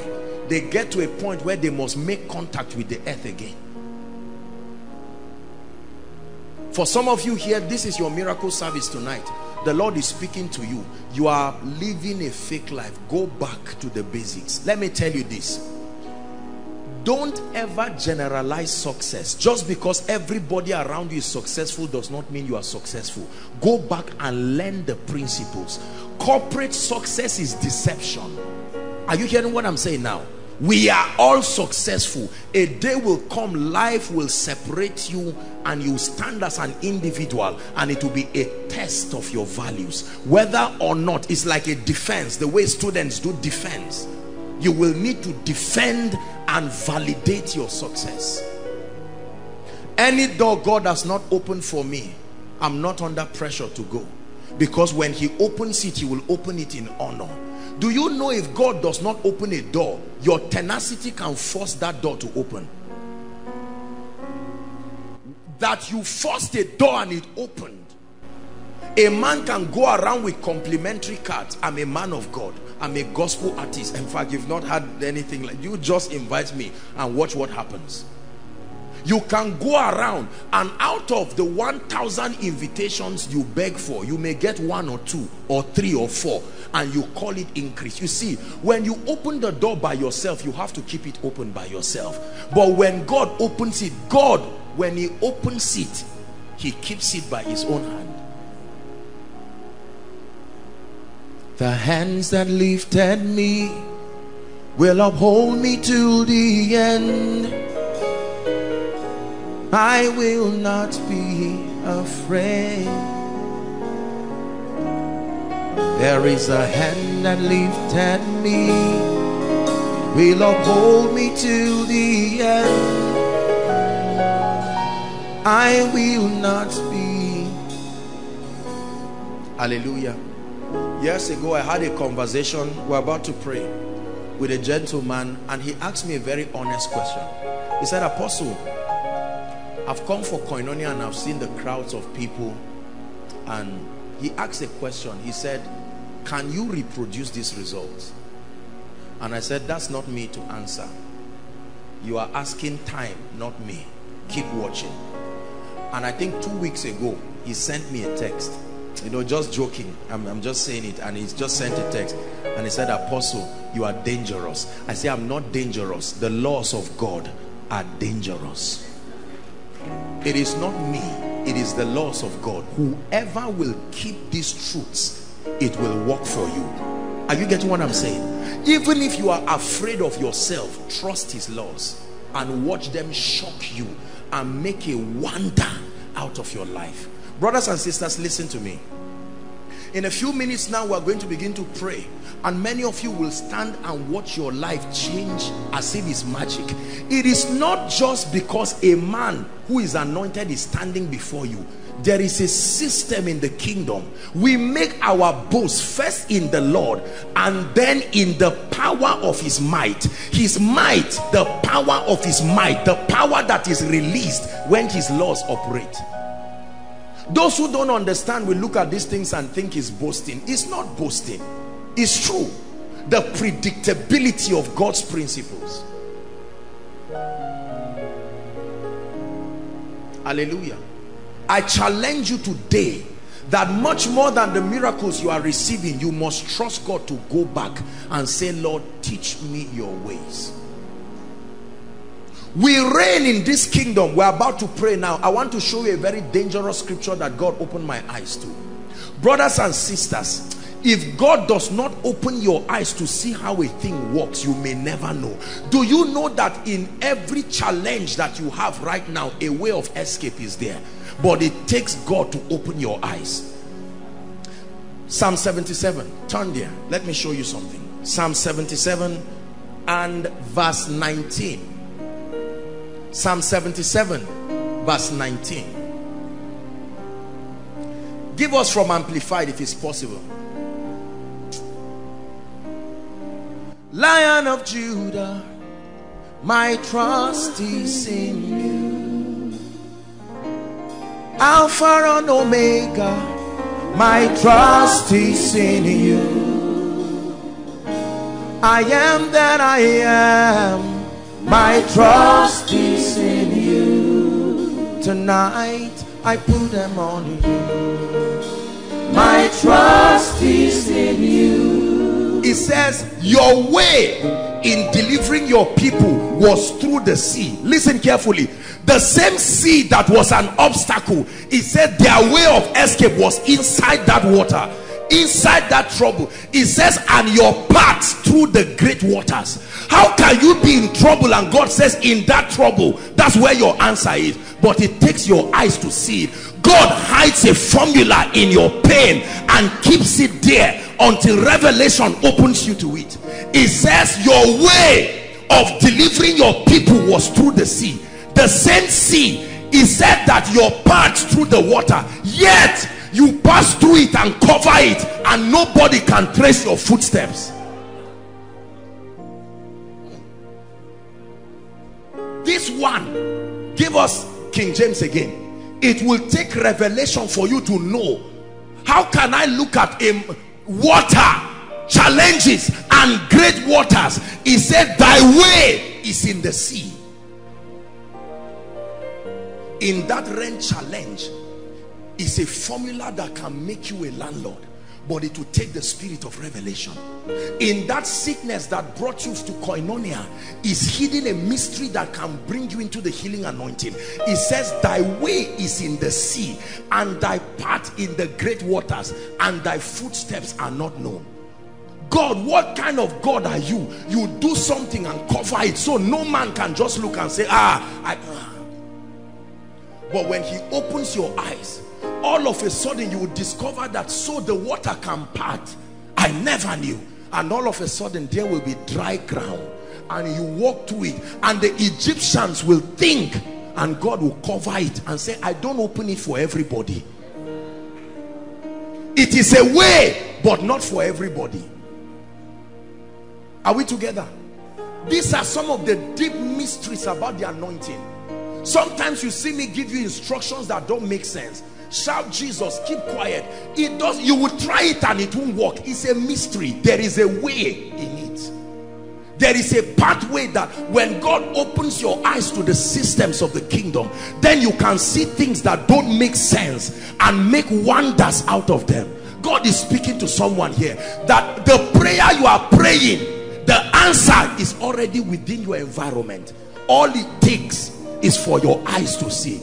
Hagar was banished by Sarah. The Bible says she was in the wilderness dying of thirst. The young lad cried to heaven. When an angel appeared, all of a sudden they saw an oasis bringing water.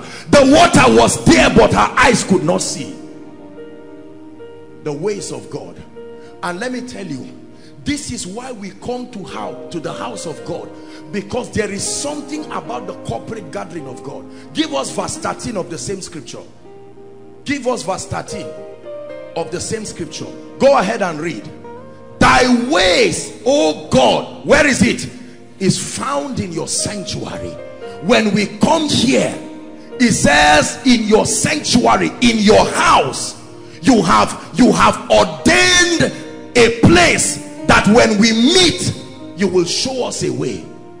When God put this miracle service and called this ministry and put all of these things, it's not just a ritual. There is a mystery about the sanctuary he has ordained, that every time you come before God, he must open a way. So don't carry your challenges and come and you are wondering and say, I went to every church. I don't know what the church you went to believed, but in this sanctuary there is a way. There is a way. I dare to tell you there is a way. Man of God, I've gone everywhere. With all due respect, I don't know where you went to, but there is a way in the sanctuary. Solomon dedicated a place and said, Lord, let me tie a covenant to this sanctuary. If any man prays and turns this direction, not for the sake of their faith, for the covenant in this place, answer them. When they were about to kill Daniel in the days of Nebuchadnezzar, Daniel opened the gate and faced Jerusalem. He was afraid. He couldn't depend on his faith. He opened the door and said, Lord, I engage the covenant. That covenant that Solomon made with the temple in Jerusalem. It is not only a man that can bring miracles. A place can be anointed to birth miracles. It was in a place that Jacob went to sleep.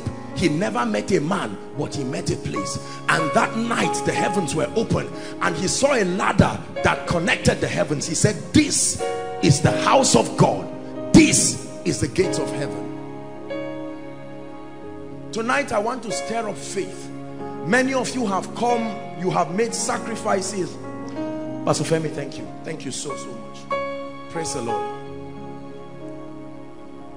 Many of you have come from several places. You have made sacrifices. Please don't come here wasting your time, and don't come here wondering, let's see what God will do. Already I can answer you, you won't get anything. Already, let me be honest with you, because God is not a magician. But there are people that come here determined and say, Lord, I have seen you in this place. I can't go back this way. Something must shift in my life. Something must change in my life. Not all of you may be trusting God for sickness, for healing, you know, but many of us are trusting God for one thing or the other. I'd like you to believe there is a way in the sea. I bring you a word. There is a way. This kingdom operates by mysteries. The Bible says there is no temptation given but that which is common to man. You are not the first to have house rent issue. You are not the first to have financial issues. Listen carefully. You are not the first to have academic issues. You are not the first to have, spiritual issues. You are not the first. But though we are few, we're surrounded by many who have crossed that river. That's a part of this song I like. Though we are few, there are witnesses. There are people who have been healed. There are people who God changed their lives overnight. They may not be many, but they are on earth, testifiers of his faithfulness. As a testament that if God did it before, he can do it again. And this is the song we'll be singing forever. Holy is the Lord. Holy is the Lord. Listen. It is our confidence in God and our confidence in his ways that gives us the audacity to gather people and say, come, he will change you. Without the presence of God and access to the ways of God, we are scammers. We are not just liars, we are scammers. Why do you gather people and tell them, come, we dare you to come? We call a solemn assembly. Not only because we know God, by the privilege of his grace, we have found grace with him, and he has made us stewards of the mysteries. Ephesians chapter 3. This will be the last scripture. Ephesians chapter 3. Verse 2, from verse 2. It says, if ye have heard, Paul is speaking, of the dispensation of grace, of the grace of God, which is given me to you, word, for your sake. How that by revelation, verse 3, he made known unto me. How did Paul know it? By revelation. he made known unto me the mystery, as I wrote afore in few words. Verse 4, whereby when you read, another word is whereby when you experience it, you may know the basis, ye may understand my knowledge in the mystery of Christ. Verse 5, a mystery that has been hidden in other ages. Let me tell you, some of the things we are doing, although they are spiritual, although they are biblical, they are mysteries that have been hidden. They are there. The same way many people swam through the Red Sea, although there was a way. It took a generation of men to be open to that mystery. There are many mysteries that control results that have not been routed by many, but the Bible says that in other ages was not made known to the sons of men, as it is now revealed to his holy apostles and prophets. How? By the Spirit. By the Spirit. It was a revelation that God gave me, that people write their requests and come and drop here. It's not something that I copied from anywhere. It's a revelation. Stupid though, but look at the testimonies that have come out from it. Are we blessed now? God's servant Bishop David Oyedeko was given the revelation of feet washing, a revelation that had not been known to anybody. People read it, and all of a sudden the testimonies that come out of it. People had communion. People take communion in Orthodox churches and different churches and just take it even while they are drunk. But somebody came with a light about communion, and all of a sudden people take communion now and cancers just die. There are mysteries, brothers and sisters. There are many people that never knew that the house of God is powerful. Praise the Lord. Are we together? So you must understand that God in this season wants to shift you, but you won't just shift you just by saying shift. There are mysteries. Tonight I bring you a word. There is a way in the sea. Hallelujah. There is a way. There is a way. There is something God can do about your finances. There's something God can do about your family situation. You left fire on the mountain and came back. You wait until the Red Sea parts, and God will rubbish Pharaoh tonight in your presence. Rise up on your feet.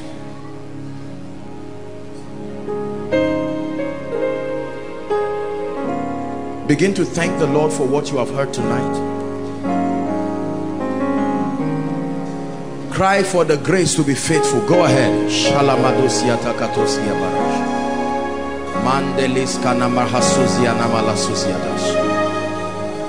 Cry for the grace to be faithful.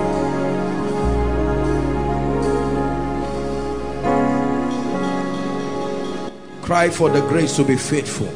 Lord, grant me the grace to be faithful. Grant me the grace to stay as you lift me. Grant me the grace not to rush seasons in my life. Grant me the grace.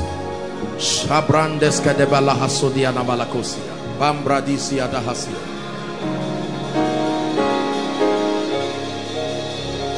me the grace.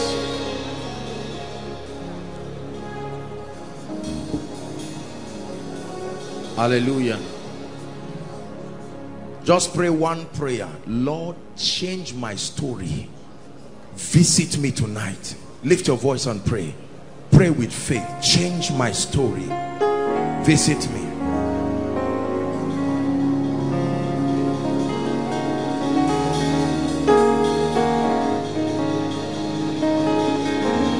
Visit me tonight.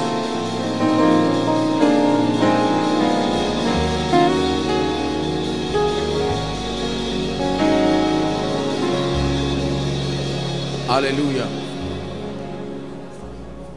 Tonight is an unusual service because time has gone. We are going to be very, very fast. Very, very fast at that. Like I told us, we are going to start praying for the sick. We'll start by praying for the sick. And now this is how we're going to do it. Because of those of you outside, don't worry. Don't worry. Wherever you are, you will be attended to. Are we together? You will be attended to. So hold on, before I ask the people to come, you don't have to.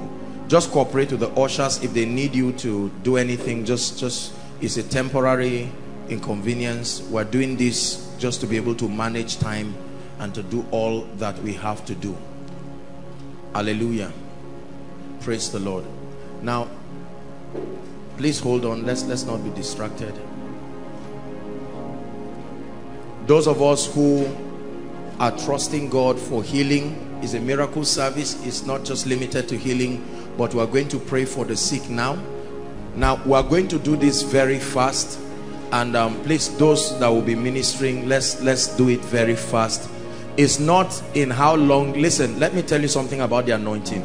It's not just in how long you are touched or the frequency. Just a touch is enough for the anointing. The same way a small drug can step into your body, and that's it. The wonders are done. I'd like you to believe God to touch you, change your life, whether it's a blood disease, whatever it is. Let's agree with you. Hallelujah. We'll do that very, very fast. While we are doing that, please, if you have come with your requests, ushers, please help them. PR department, you can join them. Protocol, let's just join and see how we can make this very fast, so that at the same time we are collecting the prayer requests. Remember, it's not a ritual. When it's time, when they come to you, you can hand over the request. If you are yet to write yours, you can quickly do that. Those online following us from whatever nation, you can just connect. Your requests are already there, and we're praying the power of God will touch it there too. Hallelujah. Praise the Lord. Please, I'd like you to be very intentional. I know that most times we do this at the miracle services, but be careful lest you make a ritual out of this and then at the same time waste your time. I have seen the power and the glory of God upon my life and upon this ministry in ways that are humbling, in ways that are powerful. Expect a testimony. Please refuse that you're not going back the way you came. No matter what the medical situation is, remember I told you there is a way in the sea. There is a way. Hallelujah. When I do that, we'll finish it, and then we can now minister deliverance and just prophesy, so that we are able to make time.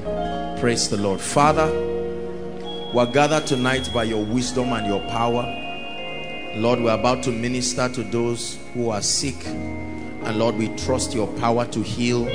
We trust your power to heal to the uttermost. In the name of Jesus, anoint my hands, anoint every man and woman of God who will be ministering to the sick. Let there be the hearing of faith. Let there be the working of miracles. Do this and glorify yourself in the name of Jesus Christ. Praise the Lord. Father, we give you all the praise. Let your power flow. Let miracles begin in this place. We give you all the praise. We give you all the honor. In the name of Jesus Christ I pray. Amen. Please make sure that while you submit your prayer request, be in the attitude of prayer. If I were you, I'll be praying in the spirit. Don't be distracted just because we are taking our time to pray for the sick. God bless you. Lord, we give you all the glory. Oh Jesus, sweet Jesus, you deserve the glory and the honor. So we lift our hearts and worship as we bless your holy name. Yes, you deserve the glory and the honor. Yes, Lord, we lift our hands in worship as we praise your holy name. For you are great, you do miracles so great. Yes, there is no one else like you. Oh Jesus, there is no one else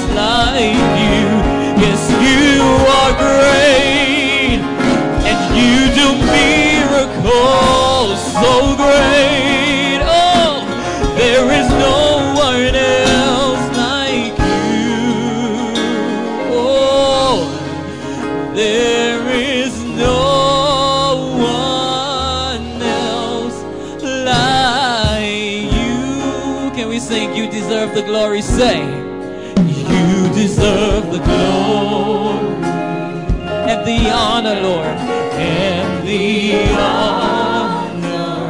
So we lift our hands, so we lift our hands and worship as we praise. Oh, yes, you deserve the glory.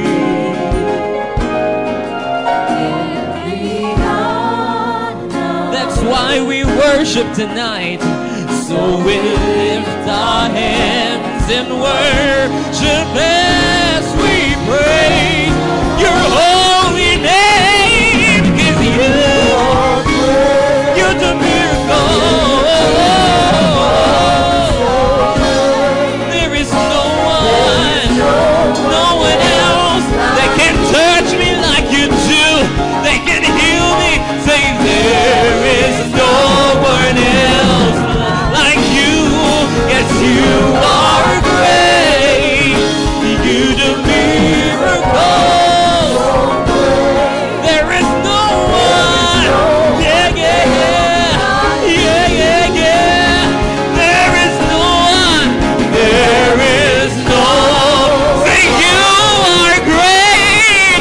You are great. You do miracles so great. Hey, there is no one else like you. No one else like you. There is no one else like you. Yes, you are great. Thank you, 'cause you do miracles so great. There is no one else like you. Oh, there is no one else like you. Sing, there is no one else, Lord. There is no one else like. There's no one else like you, Jesus. No one can heal me like you do. Hey! There's no one else like you. Hey! None can heal me like you do. None can love me like you do.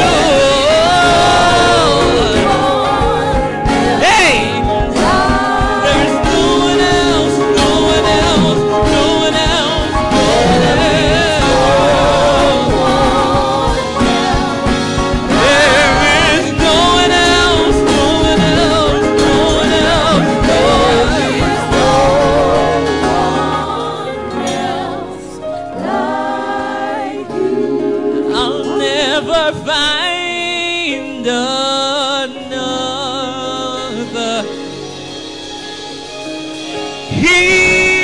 healer,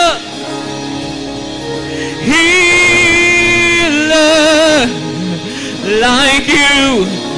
I'll never find another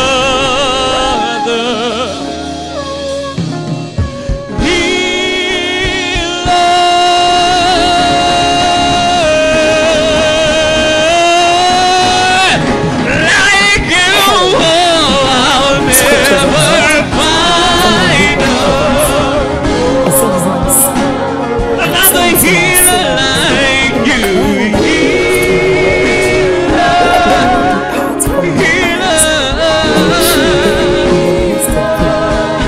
Sing it from your heart. I'll never.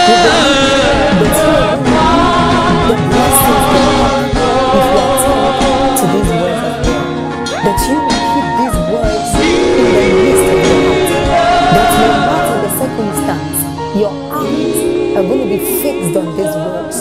And as you have been blessed, we will tell you to share this Let message. every Be an other name evangelist by sharing fade to others to away. be blessed.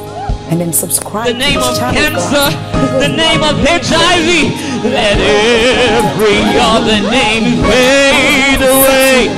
That is going to set you The name of arthritis fades away. Let every other name fade away.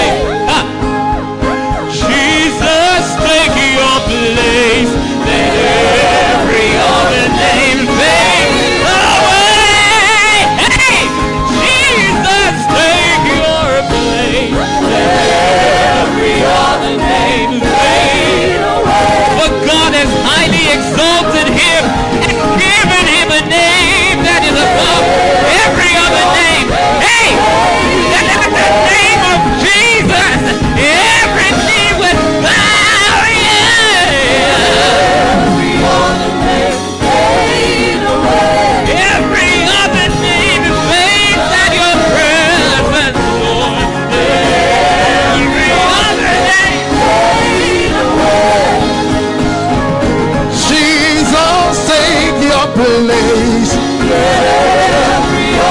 Other name fade away. Say, let every other name fade away. Fade away. Say, let every other name fade away. Other name fade away.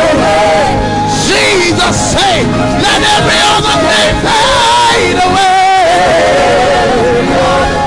Fade away. Jesus, take your place. Let every other name fade away. Cancer fade away. Take your place.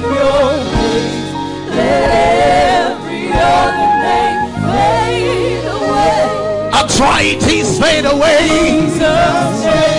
Let every other name. Fade away. Jesus, take your place. Other name fade away. Jesus, let every other name fade away. Other name fade away. Let every other name fade away. Jesus, take your place. Let every other name. Jesus, take your place. Take your place. Every other name, every mountain must fade away. Jesus, take your place.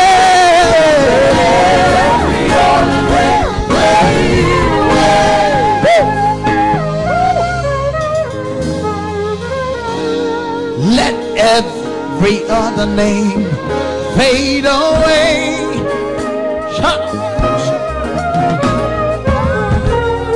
Let every other name fade away. Jesus, take your place. Let every other name fade away.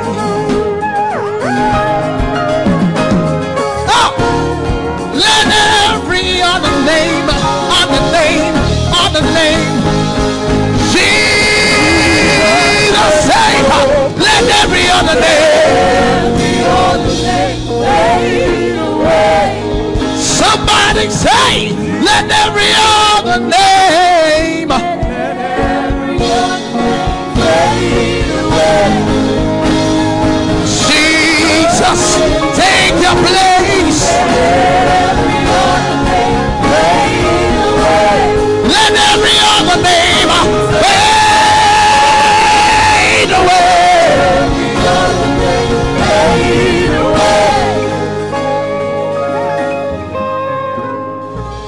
You are the God that opens every door.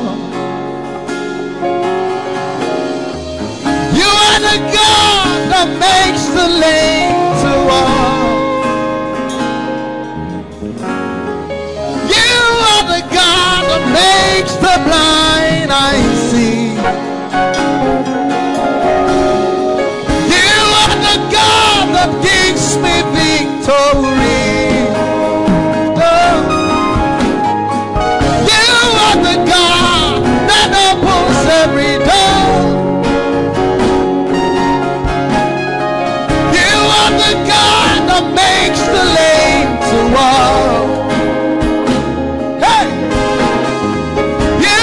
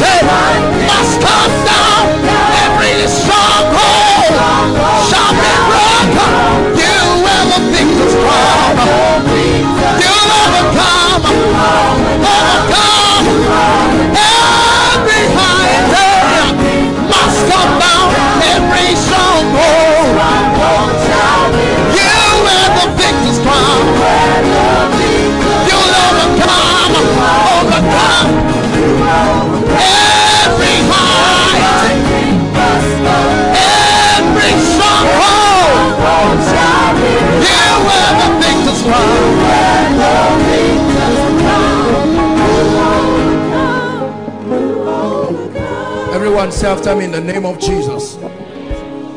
We're praying now, please. We're praying. Say, in the name of Jesus. Shout it, in the name of Jesus. I decree and declare that every force from the pit of hell standing against my lifting, tonight I challenge you. Lift your voice and begin to pray. Everyone, lift your voice and begin to pray. Shabakato salabariakata. Every force,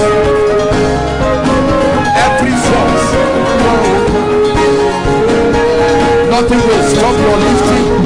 This is a season of lifting. In the name of Jesus. Pray. Every stronghold shall be broken. You wear the victor's crown.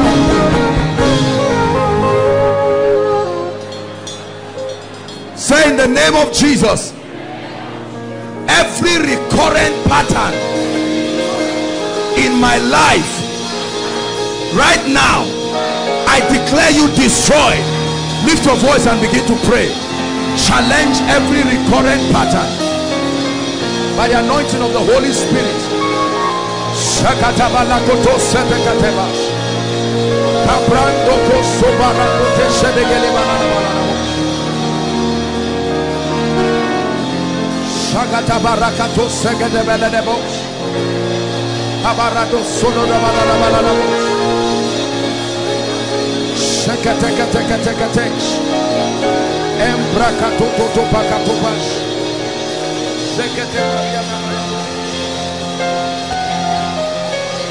Every recurrent pattern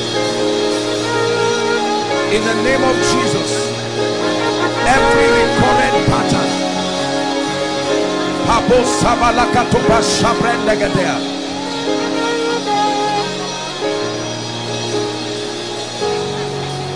in the name of Jesus. Say after me, in the name of Jesus.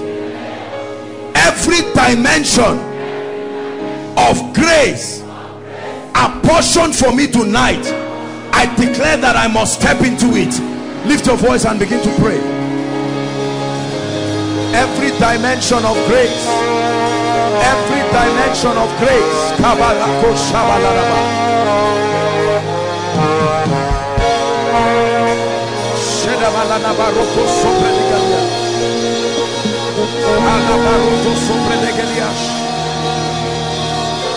every dimension,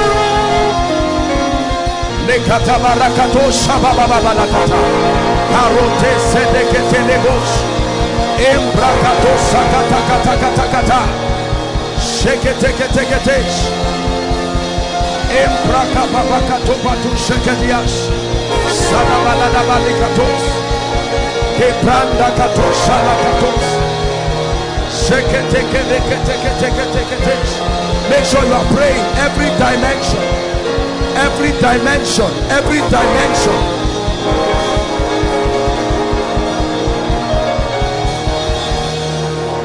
Say, in the name of Jesus, Father, let your fire fall upon my life, upon my family, and destroy every planting that is not of God. Lift your voice and pray. Let your fire, the visitation of your fire, the visitation of your fire upon my life, upon my life. Pray.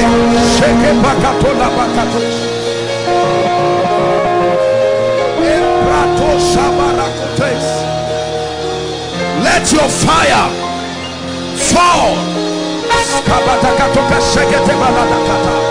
upon my life. Let your fire bring a separation.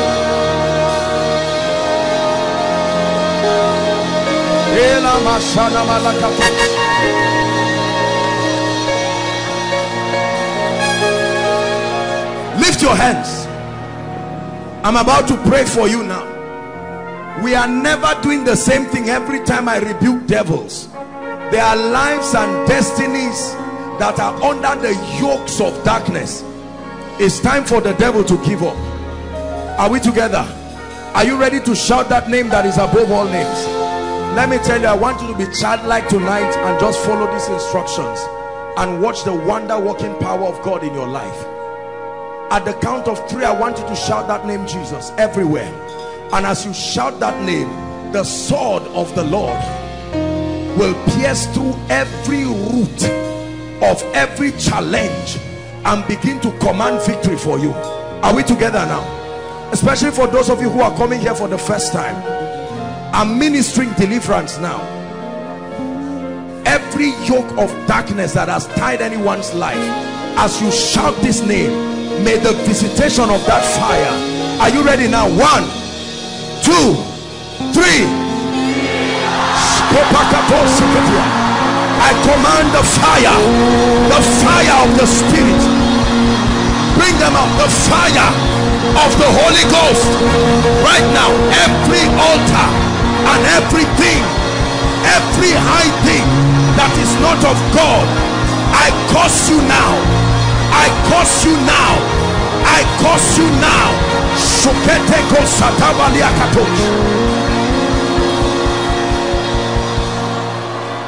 Hallelujah.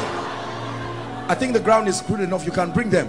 In the name of Jesus, I'm praying now. I'm still praying. Anyone's destiny that is under siege right now, I stretch my hands in the name of Jesus. I'm seeing like bolts of fire falling on people.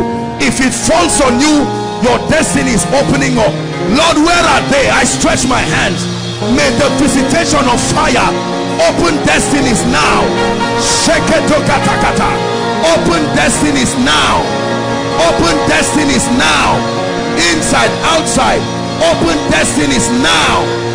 Open destinies now. Hallelujah. I'm seeing a horn and I'm seeing fire burning it. Please be sensitive.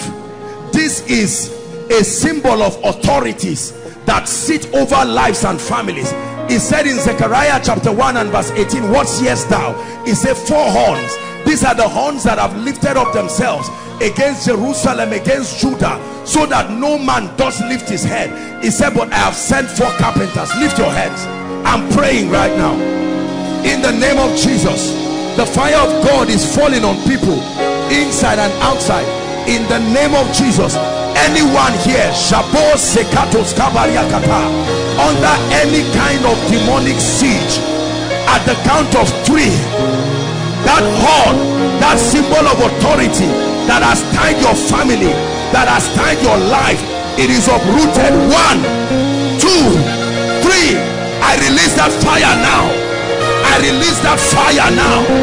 I release that fire now by the anointing of the Holy Ghost. I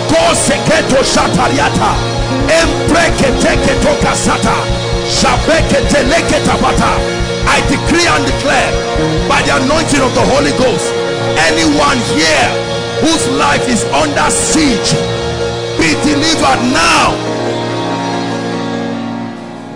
Hallelujah. The Lord wants to visit the issue of barrenness, but then he's using physical barrenness as a prophetic symbol for productivity, so that you are not surprised if you are a man and the anointing still visits you. The womb is the place where seed is planted. That womb can be anything. A woman's womb is just a type and a shadow of a system of increase. There are people, a barren woman is a woman whose womb cannot receive and multiply seed. The way it is physically, that's how it is spiritually. You receive the word but it never produces. It's barrenness. You receive finances but it never multiplies. It's barrenness. Lift your hands as I pray. Listen, many people are going to be delivered from just this prayer. You will be surprised to know that many of your requests are tied to this one prayer. Lift your hands. I'm praying now that in the name of Jesus, I tell you, all I see is just fire. That's what I'm seeing. Every spirit responsible for barrenness in anyone's life right now, by the fire of the Holy Ghost. I declare, be delivered now. Be delivered now. Be delivered now by the anointing of the Holy Ghost. Overflow 1. I'm seeing 3 people. I'm praying now. I know because of time we can't let you come in, but I'm seeing 3 people. 2 are ladies, 1 is a gentleman. This prayer is for you. There is an anointing as I'm speaking that is coming. Overflow 1 on people outside. The Lord is bringing massive deliverance. Barrenness is a dangerous thing. Listen, whatever you give a barren person is as well as wasting your time, because it cannot grow, it cannot multiply. Jesus saw the fig tree. It was taken from the earth, but it was not producing. In the name of Jesus, I'm still praying that prayer again, that any life here that Satan has rendered barren, I stand by the anointing of the Holy Ghost and I decree and declare, Skopata Shabarakatosiata, be delivered right now. Be delivered right now from every siege of barrenness. Be delivered right now. Be delivered right now from every siege of barrenness. Hallelujah. Kemi, who is Kemi? Kemi. I may not, maybe I may just talk to 1 or 2 people. Kemi, you are wearing red. It's like, it's a guy called Kemi. Who is that? You are wearing red. What's your name? I didn't, I'm saying, this is, I'm saying, I know that Kemi is a lady's name. It's not a guy. I will pray for you. It's your hunger. This is, you are wearing red. What's your name? Your name is Kemi. Yes, sir. You are wearing red. I'll pray for you. But gentlemen, you are here. There is a hunger that you carry. Listen, you came from, I'm seeing Cross River. Where? Cross River. Cross River. Cross River. You came. Yes, sir. The Lord is saying I should tell you, listen to me. Yes, you came because of a hunger, yes, to truly get an anointing. Yes, but you see, this message I preach was for you. Yes, you heard what I'm saying? Yes, this running around to want to do ministry by force is not the way it works. The Lord himself, he will give you an anointing, but he will give you direction. What you need is an encounter with the word and direction, but you will never go back the same. Receive that anointing. A new dimension, a new season. My dear, there is a spirit of prophecy upon your life. In the name of Jesus Christ, I stir up that spirit, that dimension. I open you to a realm where you begin to see and hear the sounds of the spirit. In the name of Jesus, as I'm praying this, I'm seeing number 11, the same thing that came on this lady. The anointing of the spirit is looking for 11 people. There is the spirit of prophecy. Where are they? I stretch my hands right now. 11 people. 11 people scattered inside and outside. In the name that is above all names. Receive that spirit. You need it. I stir it up from your spirit man. I stir it up from your spirit man. The grace for prophecy. Makatos kabarakata. Sons and daughters stepping into dimensions of prophecy. Some of you, you have only had dreams, but I shift you to dimensions of visions, prophetic visions.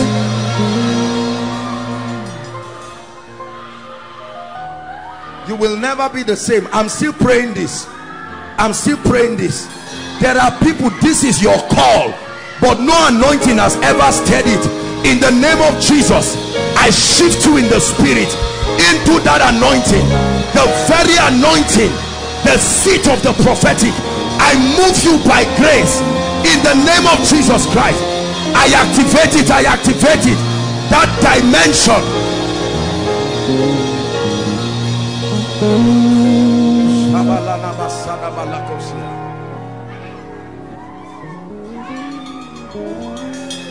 I'm praying. I don't know why God is moving this way. There are people, the call of God is upon your life, but you don't know it. You don't know that the call of God is upon your life. But tonight, as a token, the Spirit of God is visiting you, whether you know it or not. Lord, where are they? I stretch my hands now. If the hand and the mandate of God is upon your life, for your destiny in the area of the fivefold. I declare, let the anointing of the Spirit locate you. As it locates you, the Lord begins to prepare you. Where are they? Receive that grace. Receive that grace. Receive that grace.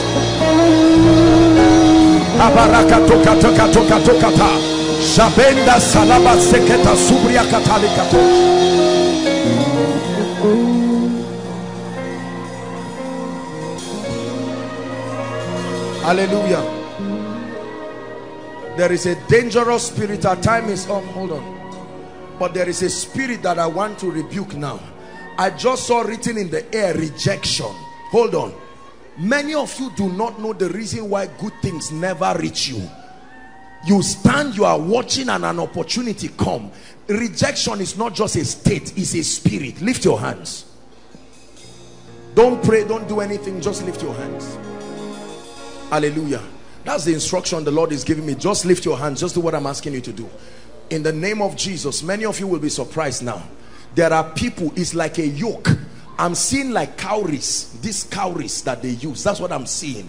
And in the name of Jesus Christ, as the power of God is smashing that rubbish, that's how many people who have been despised. The Bible says, where you have been forsaken, so that no man passes through you. It says you become an eternal excellency and a joy of many generations. Right now I stretch my hands from the front to the back. Overflow 1, 2, 3, the roadside and online. If there is anyone here under the siege of the spirit of rejection, right now in the name of Jesus, in this silence, may the anointing of the Spirit begin to bring deliverance. Right now, I'm praying, it's happening right now. Taking away that spirit from your life. Please be sensitive. We are doing a quick walk. Rejection, rejection, rejection. By the anointing of the Holy Ghost. Rejection. I command that spirit to leave. I'm still praying. I command that spirit to leave. I command that spirit to leave. Alongside with this, there are people. Bad luck, good things must always turn to evil when it enters your hand. No matter what it is, if they give you money, something must go bad. A good opportunity, it must be destroyed. You enter a relationship, something must happen. I stretch my hands right now in the name of Jesus. If there is anyone under the sound of my voice who is under this kind of siege, here at this miracle service, fire, fire, fire, fire. I release the fire of the Spirit right now, from the front to the back, inside, outside. I command your deliverance right now. I command your deliverance right now. I command your deliverance right now. Keep your hands lifted and praying. Mighty things are happening in the Spirit. I asked us to pray a prayer that the Lord put in my heart. Patterns. I'm still seeing it again. There are some of you, the same thing happens to every member of your family. At certain seasons, everything must happen. Either somebody dies or someone doesn't marry straight and correct. You must have a child before you get married. Or something, someone will rape you, someone raped your mother, someone will rape, some kind of nonsense patterns. In the name of Jesus. At the count of 3, I want you to shout Jesus. Lord, I pray that as your people shout that name, every pattern that happened to the fathers that is about to replay itself in the life of your people, let it be broken at the count of 3. 1, 2, 3. I declare those patterns broken now. Those patterns broken now. Those patterns broken now.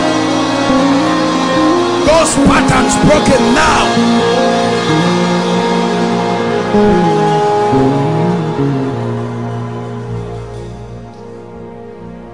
Hallelujah.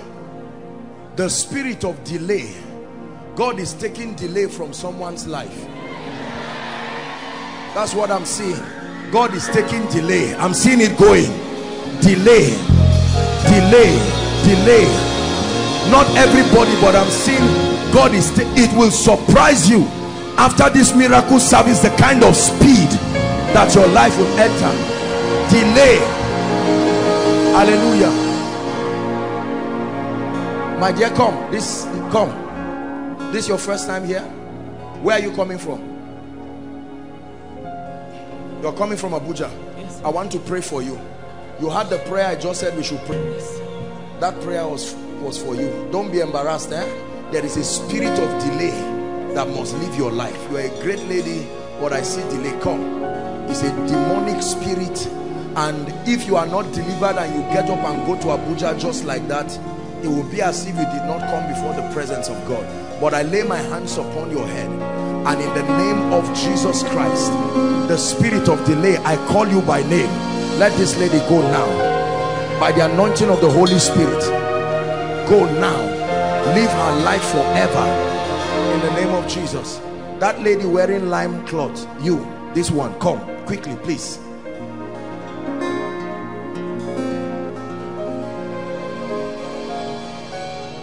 Look at me. Salvation has come to your family. The month of June, look at me, the month of June, I'm prophesying by the Spirit, is the month for your family. The Lord is saying I should tell you, He's changing everything completely by the Spirit of the living God. He's changing everything by the Spirit of the living God. He's changing everything by the Spirit of the living God. I'm hearing a name, Doris. I'm hearing a name, Doris. Doris. Who is Doris? I'm hearing a name, Doris. Doris. Are you Doris? Your name is Doris. I'm going to pray for you. Your name too is Doris. That's your baby. I will pray for you. Look at me. Look at me. Shout Jesus.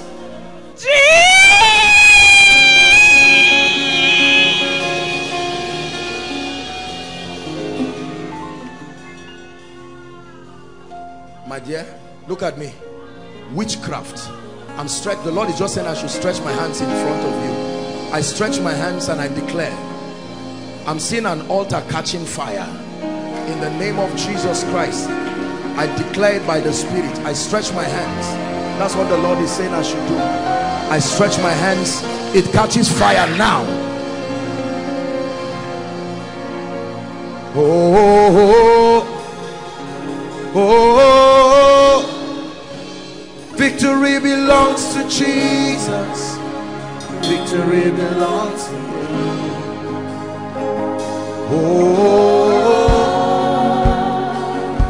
Oh, victory belongs to Jesus. Victory belongs to Jesus. Victory belongs to Him. Doris, look at me. Where are you coming from? From Congo. From Congo. Hold my hands. Say, shame and reproach. Shame and reproach is taken from my life. is taken from my life Forever. forever. Say it again. Shame and reproach. Shame and reproach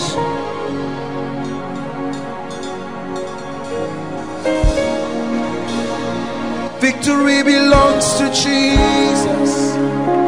victory belongs to Him. Shame and reproach is taken from your life forever.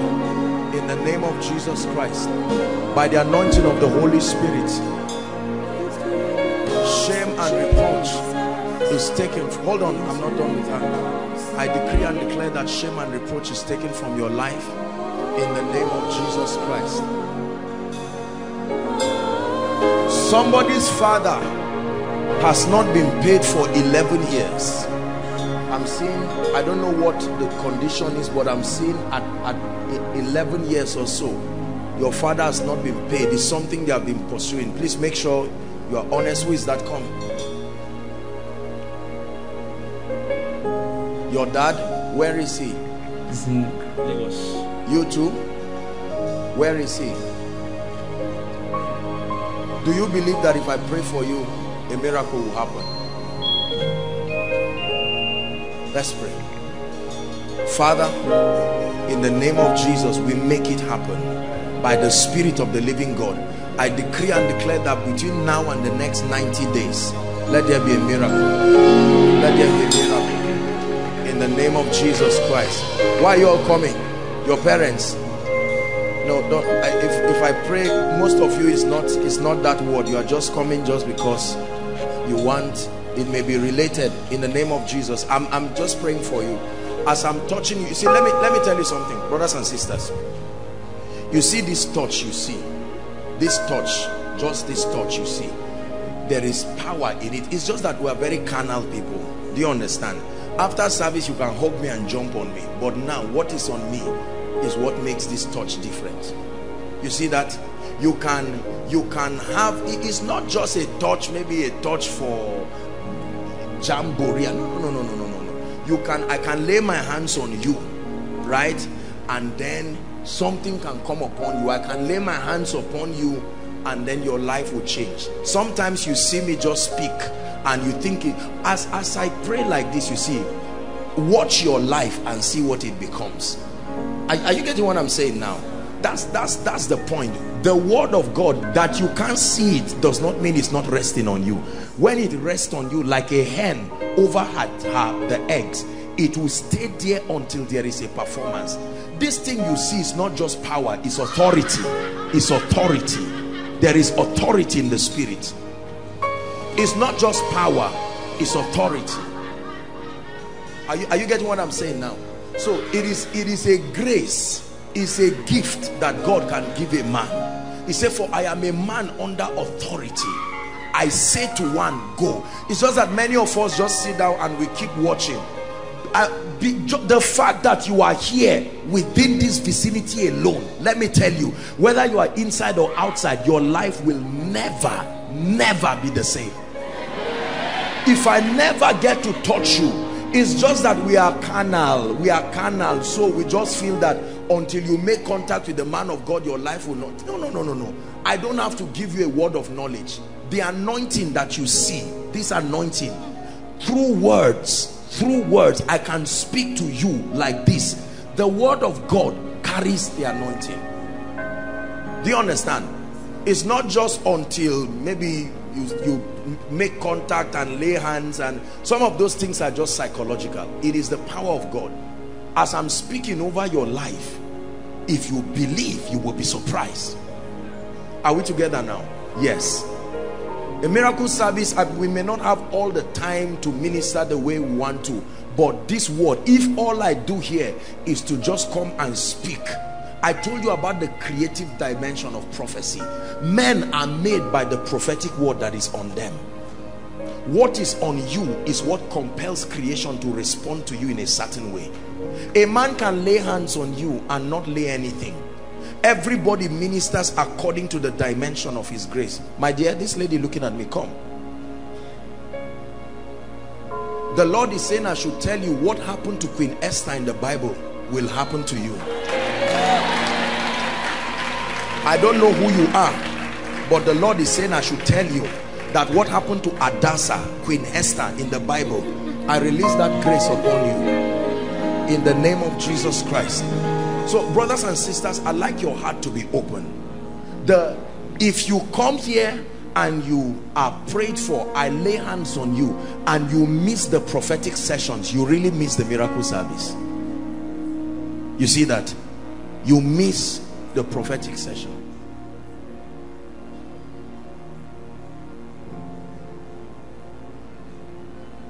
Help is coming. Hold on. The Lord is showing me something. Help is coming. I'm seeing help is coming. That's what the Spirit of God is saying. Help is coming. Help is coming. Help is coming. It will surprise you. Help is coming. When God says help is coming, it means people are coming. Men are coming. Men are coming. I'm saying it again. Men are coming. This is a word for somebody. Help is coming. In the name of Jesus Christ. The Lord is saying I should prophesy to someone. It won't reach June. It won't reach June. This is what God is saying. I don't even know what I'm saying. Listen. God gave you a word. God is saying you will not enter June without that miracle happening. And in the name of Jesus Christ, whoever that person is, I release that word. Let there be a performance. Let there be a performance. In the name of Jesus Christ, let there be a performance. I'm seeing a young man that came here you are not based here. You came from another city, and there is the call of God upon your life. But I'm seeing that not only is there a call of God upon your life, I'm seeing that there is an anointing. I'm not saying you should come out. There are many people that belong. Don't worry, the anointing will find you. There is an anointing. I've not done the impartation yet, but there is an anointing that is coming on that gentleman. It may spill over to others, but it's for one. You will go back. There is a revival within your territory that has been allocated to you, your person. In the name of Jesus, let the anointing of the Spirit find that person now.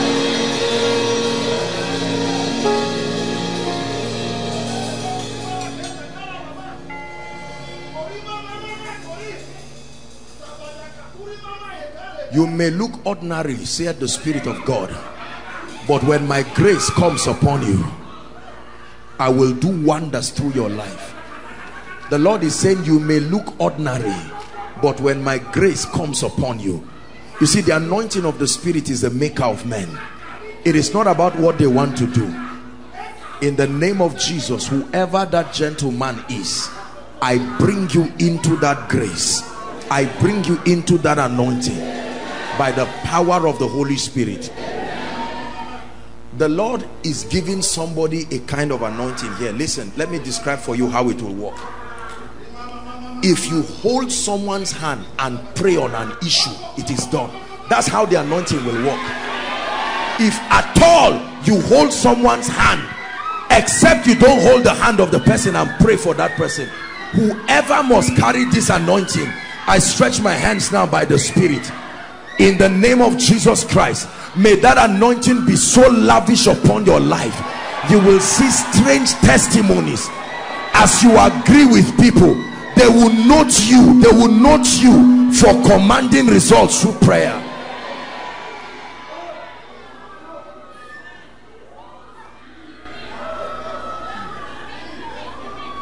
Hallelujah. Let's pray for finances. Just allow me. We'll round up. I apologize already in advance. We'll do this very fast. God is already visiting his people. There is a grace for finances. I will continue to pray this until I see a manifestation of what I've seen in the Spirit. Not only are there people here who are called, just people, men like Ejimi, that are called into the ministry of kingdom finance. There are people who may not be called into that ministry, but they are kingdom financiers. Because of that call and anointing upon their life, the Holy Ghost will shift them in a certain way to grant them access. You may look weak, you may not have 1 naira in your pocket, but listen, I want you to believe me as I pray for you. Lord Jesus, where are these people that you are speaking to me about? Let the grace, let the unction that makes for this kind of possibility, let it be released upon them. In the name of Jesus Christ, let that grace be released upon them. Help him, help him. Be sensitive, gentleman, please. You would have injured him for nothing. Be sensitive, huh? In the name of Jesus, that grace, I called him because the Lord said I should minister to him. That anointing is upon him. I'm still praying. There are people, I'm seeing like coins being dropped on the hands of people in the Spirit. This is like a token of that grace, that call. Lord, in the name of Jesus Christ, I pray now, everywhere in this congregation and outside, if you are called into this ministry, I declare, Skopa Shalanda Sakateko Shala. You may not look like it, but I release the grace on you. May the Lord align your understanding about finances. May he align your understanding about business in a strange and supernatural way that will cause you to command strange abundance. I declare that as a result of this prayer, God will connect you to strategic individuals. Strategic individuals. Hallelujah. There are people here who have, please listen, we're rounding up. There are people here inside, outside. You have what we call the mantle of a savior. You may not be the firstborn in your family, but all the while a grace has been following you because you represent an altar. I'm going to pray right now. There are people, whether you are young or old, if that grace, if you are the one that represents the altar of God in your family, then it's time for that altar to begin to speak. Right now, in the name of Jesus, the Son of the living God, for everyone here, you represent the epicenter of the purposes of God in your family. I stir up that altar.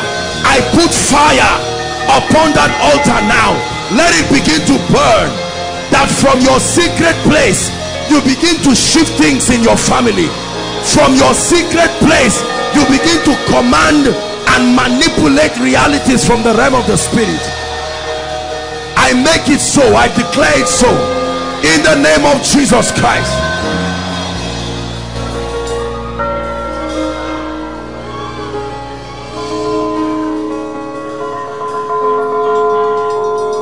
Hallelujah.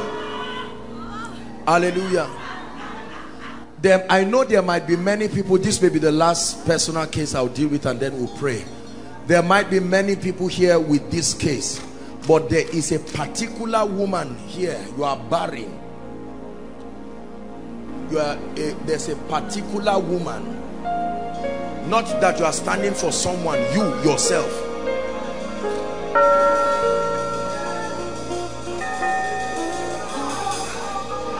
Please help them.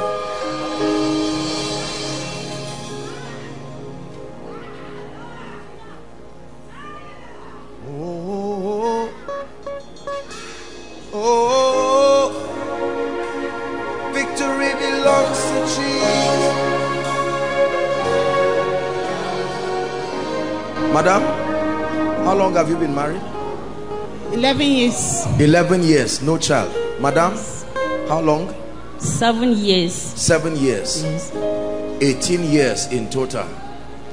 You are standing here before the people of God because you believe that God can step in.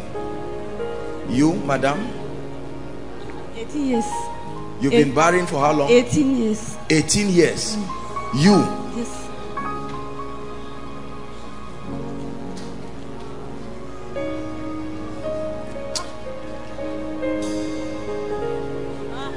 Madam, will you believe if I tell all three of you that according to the time of life you will return with your children? No. It's not amen. The question is, will you believe? Will you believe it?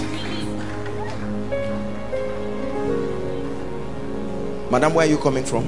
I'm coming from Jushi. Where is that? Jushi at the back of NMS.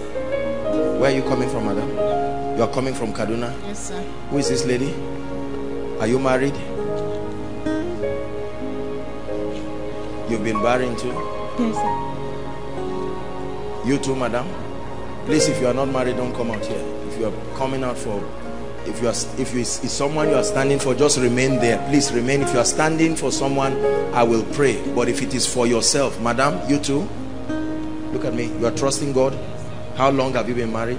I've been married for like 5 years, but I have a child, but I've been trying for like 3 years now.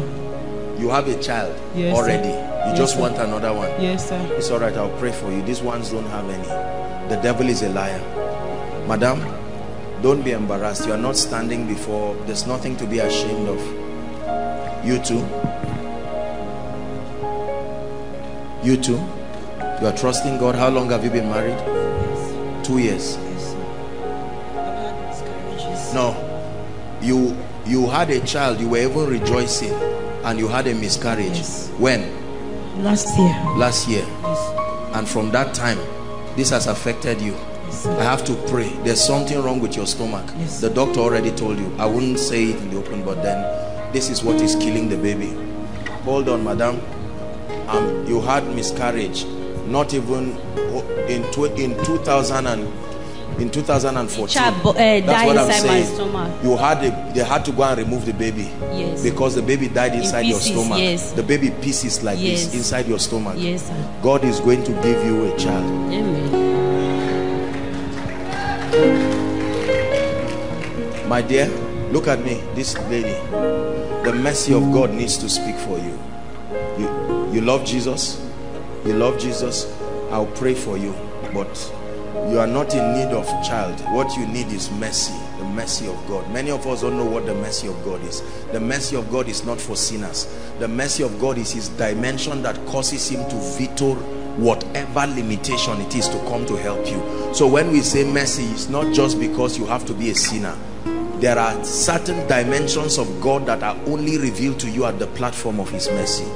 He said, thou shalt arise and have mercy upon Zion, for the time to favor her, yea, the set time is come. I want to pray and prophesy to all of you and agree with you in the name of Jesus Christ. Please go back and tell your various husbands that you were prayed for. I love men, I respect husbands, but many husbands don't love Jesus. They don't know Jesus. After their wives return like this and say, my husband, we just went for a program. They just what program? And they cancel out all of these things. It takes two to agree. Are we together? In the name of Jesus Christ, madam, put your hand in your stomach. I take away this demonic thing. Let it go now. In the name of Jesus, it disappears. Madam, I pray for you. The Lord opens your womb. In the name of Jesus. Madam, by the grace of God, you carry your child. In the name of Jesus Christ, I remove every growth from your stomach. In the name of Jesus, I declare that you return with your miracle. Madam, look at me. God is going to use you. Amen. You are not just going to give birth to a child. The hand of God is on your life. It doesn't look like it, but there is nothing in this life that will ever satisfy you except the service of God. You will love God and serve him, and with this miracle God is going to give you, every other woman you pray for, over the issue of the fruit of the womb, you will see that God will open up blessing. In the name of Jesus Christ. Father, you will arise and have mercy upon this my precious sister. In the name of Jesus, the voice of accusation that speaks against you, I silence it by the mystery of the blood. Now go and have your child. It's over in the name of Jesus Christ. It's over, my dear. Look at me. Go and prepare. You will have a child now. In the name of Jesus Christ, I decree and declare by the power of the Holy Spirit, let the grace of God speak for you. Madam, I pray for you. Help her, please. It's over right now. Carry your child in Jesus' name. Please stretch your hands towards the altar and let's pray. Stretch your hands in 1 minute. You, for yourself, madam? Okay. In the name of Jesus Christ. It's all right, madam. No problem. In the name of Jesus Christ, I pray. You are trusting God for a child. In the name of Jesus Christ. Somebody's sister is going to have twins. Hold on. The power of God will come on that person now as I'm speaking, for the sake of your sister carrying twins. This is twins, the Lord himself.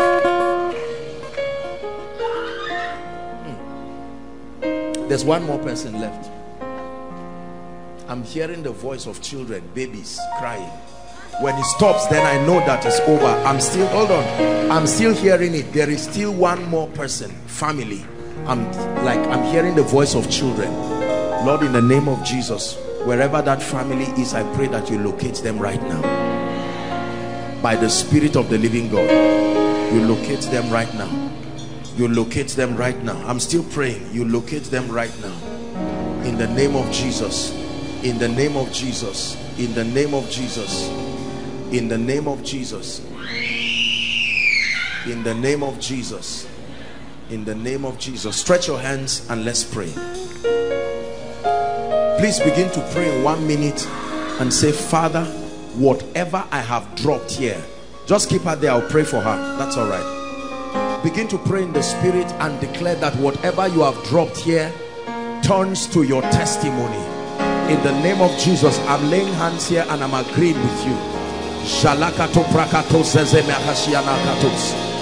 Endelekato sabragadosia takato shafranda hasiana baladash. Impossible situations. Mabrakato zadia shana hasana malakatosh. Reketekateka barahasozia. Embragado shalabarakatos kadebrendeketeka latosiata. Unto you that answers prayers shall all flesh come. Mabreza gado janekelando safria hasabadash. Ingredo zedeko shabarakatoski adabalash. Please pray. Lord, turn around our captivities like the streams in the Negev. In the name of the Lord Jesus Christ, let them say among the hidden, the Lord has done great things for them. The Lord has done great things for us, whereof we are glad. We sow prayers in tears and we declare that we reap in joy.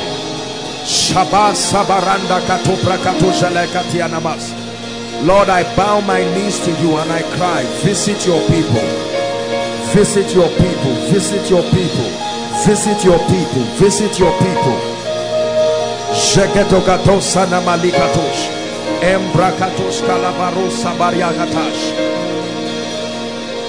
Hallelujah. This prayer you see we pray here is a very deep spiritual mystery. It's not a ritual, it's a revelation. Sometimes when I travel and I go, the Lord instructs me to do the same thing there, and the amazing testimonies. This for me is one of the most thorough ways of ministering to people, because this is a summation of your truest desires, because you wrote them by yourself. Is a representation of your pain and your expectations. This is you standing before God through your request, and I decree and declare, as I stand and step upon this request, I declare, rise above every challenge in the name of Jesus Christ. The same way I'm stepping on this in the name of Jesus, that is how you are stepping on every situation. I turn every request in this place into your testimony in the name of Jesus Christ. Hear me. Some of you, it will be like you are dreaming the way you will see doors open in your life in the name of Jesus Christ. Every impossible situation represented here, I cry to the God who is the God of this ministry, that he will arise in power and surprise you. For all those who have dropped their requests online, in the name of Jesus Christ, the same grace that is visiting these requests is visiting their requests in the name of Jesus. By the anointing of the Holy Spirit, let there be miracles in Jesus' name. Please lift your hands, everyone. Let me pray for you right now. In the name of Jesus Christ. Listen, you see, every ministry, let me tell you this, it's an uncomfortable truth, but it's true. Every ministry rises and stops at the spiritual level of lifting of the man of God. Wherever you stop spiritually as a man of God, that's where the ministry rises. It's impossible to lead a ministry that is higher than your own level of grace and anointing. It doesn't work that way. It can't work sustainably. That means that when the man of God shifts in anointing and rises, it means that everyone genuinely committed to that grace and that vision, not based on your personal press, but by the implication of connection, you should also rise. Do we agree? Do you believe that? Yes. I have seen the grace and the glory of God and the authority of the kingdom multiply and rise in my life this year like never before, and I want to pray for you in the name of Jesus, right there where you are, inside and outside and all those connected, wherever you are spiritually, I prophesy to you, rise, and I shift you to a new dimension. I shift you to a new dimension. You have walked in miracles before, but in the name of Jesus, may your hand do wonders. You have taught the word accurately before, but in the name of Jesus, may your tongue from tonight become the pen of a ready writer. In the name of Jesus Christ, You have handled some level of finances before, but I shift you into figures that you have never seen before. In the name of Jesus Christ. You have experienced favor before, but I stand here in the name of Jesus and I declare a new order of favor. You have had God before, but I program your ears to hear deeper dimensions of the voice of God. I pray for everyone here, inside and outside. The mantle that causes men to be honorable, may that grace come upon you. May that grace come upon you. In the name of Jesus Christ. Listen, this ministry has never gone up and come down. Never, not once. It keeps going from glory to glory. I declare, let that be the definition of your life from today. Spiritually, financially, academically. For those who are students, I decree and declare the grace for extraordinary excellence I release upon you.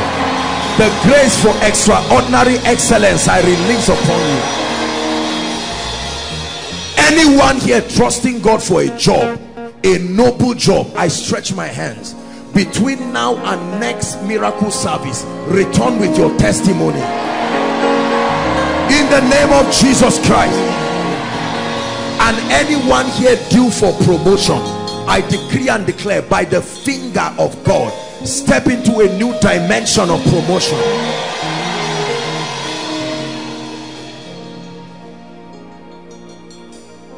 The fire that is upon your altar, that is the secret of your life. The secret of every man's glory is the fire that burns upon his altar. When nothing is burning, you will just be a talkative for nothing. You will read and teach and nothing will happen. I pray for you in the name of Jesus. The mystery that preserves fire upon the altars of men, let it work for you. Let it work for you. I fan the coals of your prayer life. I fan the coals of your spiritual life. I fan the coals of your word life. This is a prayer many people don't desire. I pray for a baptism of spiritual hunger. I say it again, a baptism of spiritual hunger. That the Lord will expand your appetite for spiritual things. Every kind of arrival mentality, every kind of spiritual complacency, where there is no desire to press for the deeper things of God, satisfied by the little results here and there, I declare that the Lord plants a fresh hunger. The hunger that can take you on a 3 days fast just to study the word and pray. In the name of Jesus Christ. Some of us, the grace to fast has died. You fast by 10, you are yawning your life away and you can't pray. I pray for you now. In the name of Jesus, the spirit of gluttony and uncontrolled lust for food, I curse it from your life. In the name of Jesus Christ.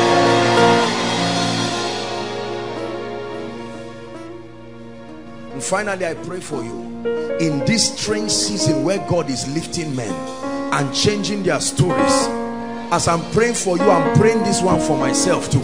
In the name of Jesus, may you rise to a level where all those who knew you will turn and say, this one is the finger of God. In the name of Jesus Christ.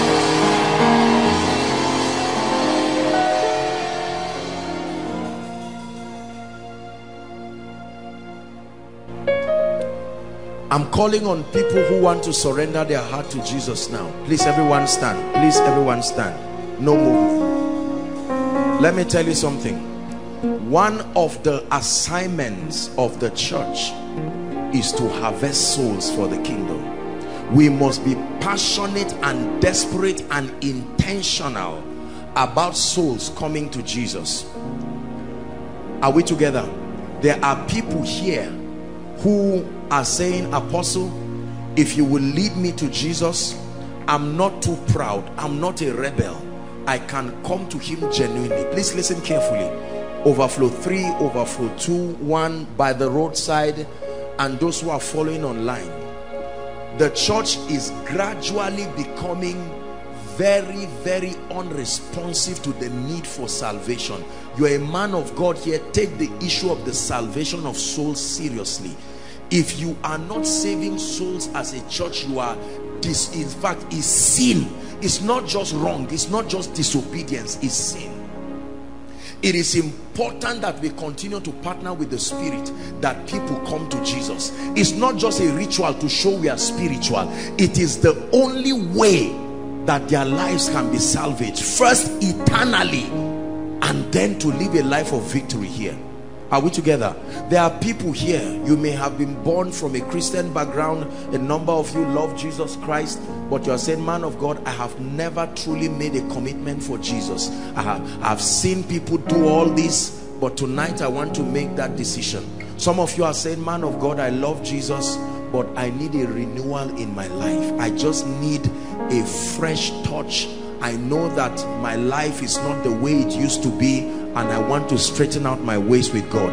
If you are here and you belong to these two categories, aside from overflow 3, I'll just request for time's sake that you move forward to the front of your projector screen. Overflow 1, overflow 2, the roadside and inside here. I want you to come out right where I am here. Wherever you are, God bless you. Quickly, please, we have 1 minute for this. Wherever you are, Jesus is speaking to you. You must be born again. No one will force you, but you have to win this war tonight. You have to win this war tonight. God bless you. Quickly, come boldly. Come like one who is coming to receive an award. Don't come as if you are attending a funeral. This is a miracle of miracles. God bless you. Apostle, what if people know me and they see me? Leave all those people. This is the business of you and God. Make your way to the front quickly. Those coming from outside, please, let's clear the way for them so that they hurry up.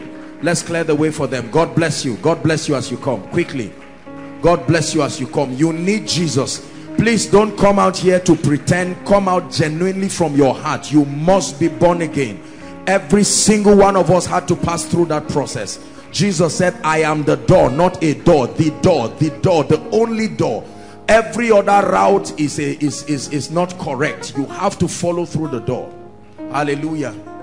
Thank you so much, ladies and gentlemen, for coming out to make this declaration. I want you to know that this is a very noble declaration. Lift your right hand after me and say this passionately and truthfully. Say, Lord Jesus.